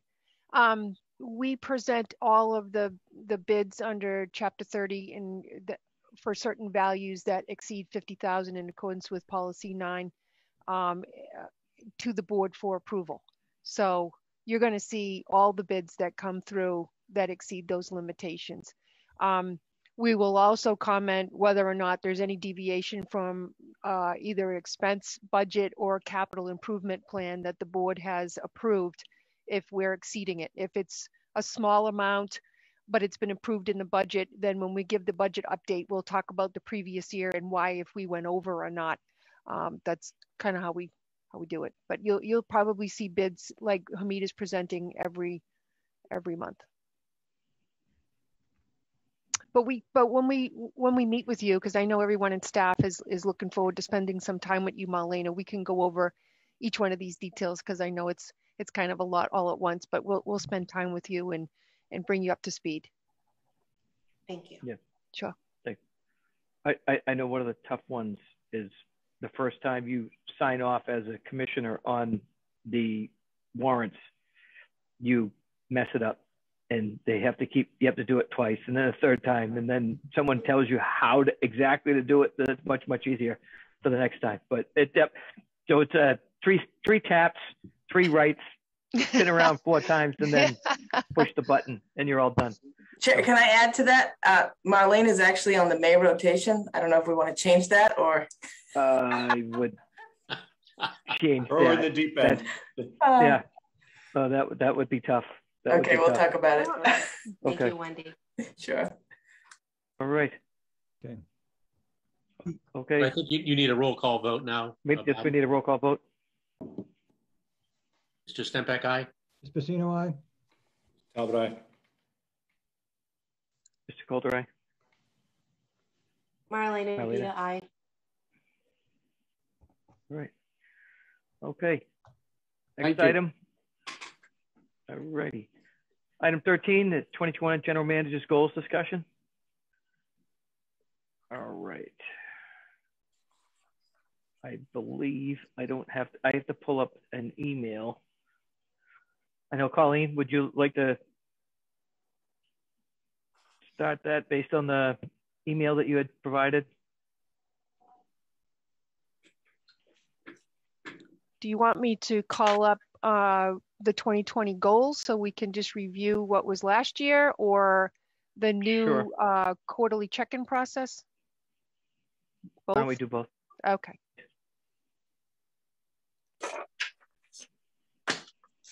I'm just hoping that this will open, or I might have to go back. Can you see that? Yep. Yes. Goal? Okay. So in 2020, and I can open the next presentation that Commissioner O'Rourke and Commissioner Hennessy did. They're both HR executives, and we changed it from basically a point system that we do once a year to more of a quarterly check-in that is supposed to be, a healthier environment with encouragement and any type of reprioritization discussion process. And we've also adopted that on the inside as well with our senior managers going forward. But these are a list of the goals that I reported on for 2020. And we did both the general manager and we did some board commissioner goals as well. I won't re-report on them, but I did put in Marlena's packet that I sent to her my submittal on this that I gave to the board. Hold on, sorry. Let's share this. I'm not as good as Kathleen on in making this quick. Oh, see this? This is opening. Hold on. Geez, Kathleen, you're really good at this. So I won't go through this, but I can send this back out to Marlena. This is what Commissioner Talbot and Hennessy did on the quarterly check-ins, and how the new HR community works with their employees to for more of a positive outcome of performance review. So this is the new procedure that we went to.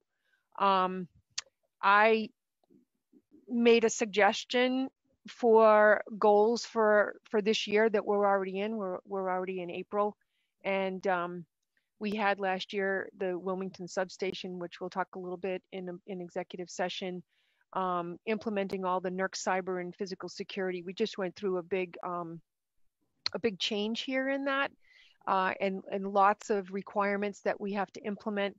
And so That's very big on ensuring that the vulnerability was in the entire IT infrastructure, which includes not only our IT business systems as you think of them, but our entire electric system, because we do have a smart grid system that we're implementing under Hamid's 20-year roadmap that makes, that reduces truck rolls, it reduces greenhouse gas emissions, and it improves the efficiency of our response time. So there's lots of IT that goes across an entire utility system, and we have lots to do. So I thought that was a very big priority. The class cost of service study and rate study is huge. We do that every 3 years. This has been very complicated this year because with all the changes of Policy 30 on the new climate bill and all of those impacts. So we do the class to cost of service, on a regular basis, but then when you factor in all those changes, and then, some new ideas that we're going to look at as well that would have to be blended in that for the opt-out type of programs, we're looking forward to presenting that in everything that will come through on that, the energy conservation charge, all of those things that come out of the climate bill all have to be factored in now within each of the rates. And that would be residential, commercial, municipal, and large industrial. Then of course you have time of use and you have, all the rates are on the site. You can take a look at them. But achieving the APP RP3 award, I can take credit for the fact that we're already in it, but I guess what I'm trying to say is we want to go to the next step. We want to go to Diamond. We have, we got 90% score, which is fantastic, but I think we're almost there. I think we're heading in the right direction. Our process improvements, everything is getting better as we laid out with our reorganizational study and all the changes that we've made back 5 or 6 years ago, and where we are on that. I think if we keep going, that's a huge accomplishment to continue that. There's a lot changing out there with workforce management. There's new laws. We have vacancies here. The whole change process of succession planning going forward. There's lots of people, they take jobs and it's like, well, maybe I'll give you 5 years. That's quite different from the electric utility industry where people maybe like me would stick around for 30 years. There's changeover. There's a lot more that goes into the entire process of making sure that we have quality skill sets working here. These are very unique positions. They're not just electrical engineers. They come in, they go through another 7 years of career development to learn distribution and transmission engineering. Okay, same for power supply. Very unique skill sets. So we want to be able to go forward with that. The Renewable Choice Program, we talked about that earlier with Marlene's input and Greg's presentation. I'd like to be able to get that done. If that dovetails into one of my suggested board goals, which would be, let's look at that mission statement. I actually told Grace earlier in the CAB meeting that the reason why the Policy 30 says that it's for the lowest price is not to say that it's not a controversial to people wanting to spend more.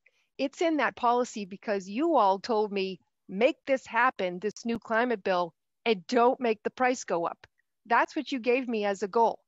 This is why we go out of our way in power supply to find unit contracts and things that have lower risk management and the price fits into our portfolio.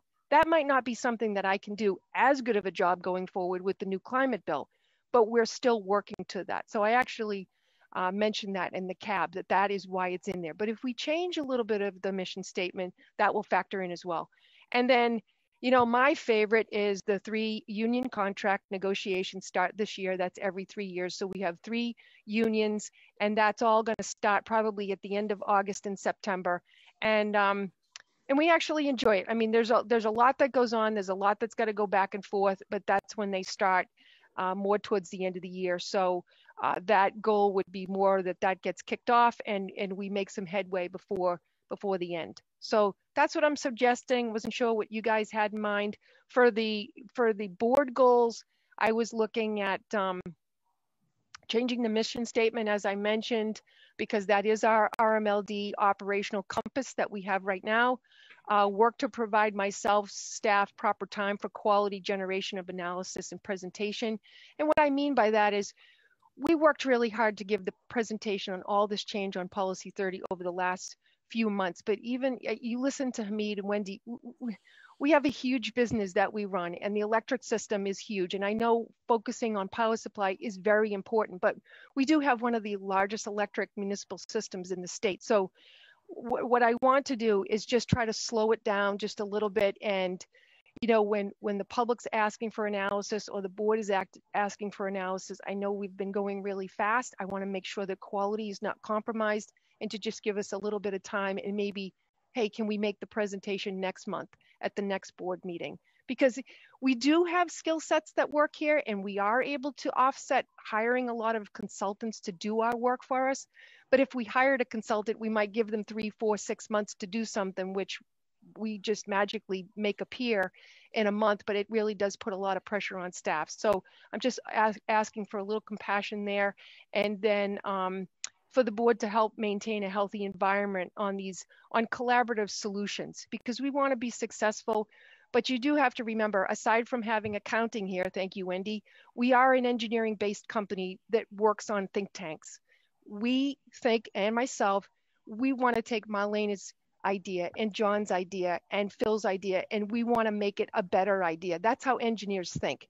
And so we just want to have that type of environment and allow all of our board to really understand these are engineers. Most of us are engineers here, except for Wendy. But so that's what I'm suggesting. Thank you for allowing me to present. So, Wendy, I believe that is the ultimate compliment you could ever get from this group. So that's the way I would take it. So thank you. Bob, we go back and forth, and she says, this is how accountants think. And I say, this is how engineers think. And we do that all day. Exactly. Good. Mr. Chair, if I may. Yes, please, John. First, I'd like to say, Colleen, I think that's a great list of things to be focused on. And of course, we review this on a quarterly basis. So there's always room for change, additions, etc. I'd like to add one more to the board's responsibility, the Board of Commissioners, and that's to basically walk through policy number 19 as a board and make sure that we're meeting the requirements of policy number 19, because we've gotten sort of caught up, we've gotten feedback from the public that we're not doing certain things correctly, mostly because we've been so wrapped around the axle of payment to the town of Reading for 2 years or whatever, that's consumed so much of our time and effort. So I'd like to go back, or suggest to the board that we go back and look over with a fine-tooth comb policy number 19 and make sure that we're following what has been prescribed in it, or since it was written in the prehistoric era, that we make some changes to it that reflect the modern era. No disrespect, Phil. It's some of the things, you've got to change some things when things can move on. That's all. So just my input in terms of what I think the board ought to be doing. Mr. Chair. Thank you. Yes, sir. Yeah, I agree with what John just said. I think that's a great idea. Having been one who harped on a couple things in there, I can't disagree with what he just said. And also, I also agree with Colleen's sort of larger point about give us some time. And I'm looking at, it's 9:45 and we're looking at these goals for the kind of the first time. And maybe, okay, this is great for now, but can we have some more time and space to think about what the goal list might be, rather than saying, okay, this is it for the year, or maybe it's just it for the quarter. But in that same spirit, give us as a board a chance to, kind of think about this list, think about what we might want to add, whether it's what John said or other things. I might think about things that are more quantitative based, about how can we reduce expenses, or how can we measure the reduction of the peak, the annual peak, things like that are doable, to incentivize those things that are good for the system, good for the economics, good for the environment. How do we cut the peak? How do we increase adoption of time of use and things like that? I just don't have well-baked ideas to offer right now. Just the request is for time, Mr. Chair, to maybe we need a committee, maybe we need to just do this at a separate meeting and think about it. I think you nailed it. I think we set these for the quarter and revisit it. That's probably the best thing. One of the things I was going to suggest, I mean, we just did a customer survey. I don't know if Reading Light's ever done an employee survey. You know, sometimes you do something like that. It might be something to think about, not tonight, but maybe in the next quarter, or at some point develop a structure, or just, you know, put that into the mill as a thought process. Good idea. How about we suggest a motion to accept these for a quarter, if that's possible, Phil? Okay, I'm sorry. Yeah, I'm sorry, Colleen. These were just suggestions for a discussion tonight. This was not, okay, there's good. no Perfect. motion for a vote or anything. So no, I would never ask the board to give me more time for presentations and then ask for a vote on this. So this was just for discussion, just to put something out there. Mr. Chair? One quick. Yes, Phil. Yeah, just one thing to kind of tack on to John's discussion about 19. I'm seeing that it's what, 9:45 at night. Now I'm a night fighter, so this is fine with me. I don't go to bed before 2 o'clock in the morning.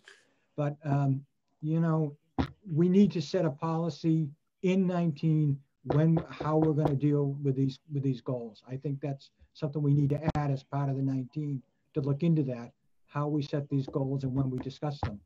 Yeah. In terms of that. Yeah. So we got more time than just 15, 20 minutes to discuss it. I think we need more time than just 10 minutes. Right. Mm-hmm. Okay. All right. Any more discussion? No, that made a lot of sense. Maybe we just need a special meeting or a committee meeting or something. Yeah. Okay.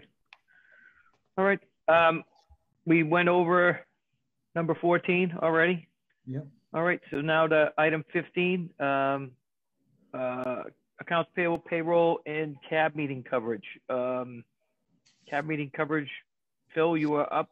You did the last one, but you're up again. I'll do another one. You know, actually going with in the Zoom meetings, I've been attending them all. It's so much easier now to do it this way through Zoom. Mm-hmm. You know, I recommend, you know, you get a preview of what's coming up after the, you know, later on. Right. In many cases. Right. So you can have better questions. What can I say? Okay. Yeah. So accounts payable, Wendy, I'll do. Okay.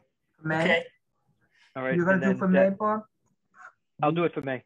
I'll save you, Marlena, for the first month.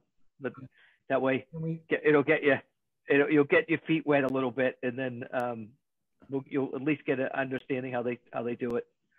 Great. So I can. Yeah. And then the next one would be June payroll. Dave was on for June payroll. I don't know if you want to look at it. Okay. You know what? Sorry, who's in the rotation for that, or are we replacing Dave Hennessy? We're replacing Dave Hennessy. Oh, I'm happy to do that. Okay. And then he doesn't come up again until for the board coverage in September. Okay. Okay. All right, and then the next meeting is Thursday, May 27th, if everyone can make that. Yep, no problem. Yep. All right. Yeah, just Marlene, if you have questions on the warrant, in the past, I've always kind of sat down with everybody and kind of gone over it with them. So if you need any help or anything like that, I've always kind of gone over that and kind of, in the past, some of the new members giving them kind of feel the first time they sign. So I'm willing to help you out on that if you want it, okay? I'd appreciate that a lot, Phil. Thank you. Okay. I'm sorry, can you repeat the next meeting? I'm not going to be here on the 27th. I think we have a couple of managers that are out. That's Memorial Day weekend, so I'm not that week. So we can put the goals off till June if you want, but sure. I just want to make sure that it'll definitely make the presentation shorter. You'll just have Hamid. No, I'm kidding. Do you want to? No. So do we want to move it to the 20th, or do you want to keep it the 27th minus Colleen? Wendy's not going to be here. Or Wendy either. Why don't we the date? How's the either the 3rd? How does that work? Or Wednesday the 26th? Well, I think you're out the whole week, right, Colleen and Wendy? Just she's out the whole week. Sorry. Just Wednesday and Thursday. Wednesday, Thursday. So. Yeah, so we could do June 3rd is fine with me. Yeah, June 3rd is fine with me. Can I ask? Marlena? Sure, It's Wendy, fine. go ahead. So you want to push, so just so you know, we're planning the audit presentation. So you want to push the audit presentation to June? Yep. Okay. Yeah. Just want to be clear. Thank you. So, Wendy, you'll have to coordinate with the town because it's the town audit committee's got to meet too. Yes, I will work with Kathleen and Colleen to get all those contacts. Thank you. I think we also have a audit subcommittee of the commission. So I know I've always been on that, but I think I need a second person on that. We got a volunteer of anybody? Any of the other commissioners? That might be a good one for Marlena if she's interested in it, to really get kind of a handle in terms of the audit, which is I find very interesting. If not, I'm happy to play a role. Yeah. What other subcommittees are there? Not very many. One. This is the only one. That's the only one I think. Marlene, we had a lot of subcommittees, but we eliminated many of them because it was felt that all the board should be involved in many of the decisions. Mm-hmm. Good. John, it's all yours. Okay. It's all mine, you say? Yes. Yes. Okay. So Phil, just let me know when. Yeah, Wendy will be in charge. Wendy will set it all up. Great. Okay. Okay. All right. So then we'll move on to item 16, the move to executive session. Item, Mr. Chair. I came across that the Boston Business Journal is going to have on May the 20th, they're going to have a presentation on electrification. And one of the speakers is going to be the Technical Director of Automotive Business Units of Analog Devices. It's at noontime, from noon to 1 o'clock. And I believe you got to sign up through the Boston Business Journal. So I've signed up to I believe it's a Zoom meeting, but it is an analogical. And I thought the fellow from Analog Devices kind of caught my eye since that is in our district. So, okay, very good. Thank you, Mr. Chair. Phil, may I speak, Chair? Yes. Phil, can you send us that link? Take a picture of it with your phone or send it over? I'll send it. I'll email it over to you, Colleen. Later on. Thank you so much. And I'll distribute it in here. Thanks. Okay. Very good. All right. Okay. So again, move to Phil, if you could. Very good. Item 16. Move that the Board of Commissioners go into executive session pursuant to Mass General Laws, Chapter 164, Section 47D, exemption from public records and open meeting requirements in certain instances to discuss competitively sensitive issues regarding options for power supply and to consider the purchase, exchange, lease, or value of real estate and to return to regular session for the sole purpose of adjournment. Second. Any discussion? Seeing none? Roll call. Mr. Stempak, aye. Mr. Pacino, aye. Marlene Pita, aye. Mr. Coulter, aye. All right. See you in a few minutes. See you in a few minutes. Meeting adjourned. Thank you. Good night, everybody. Good night. Thank you.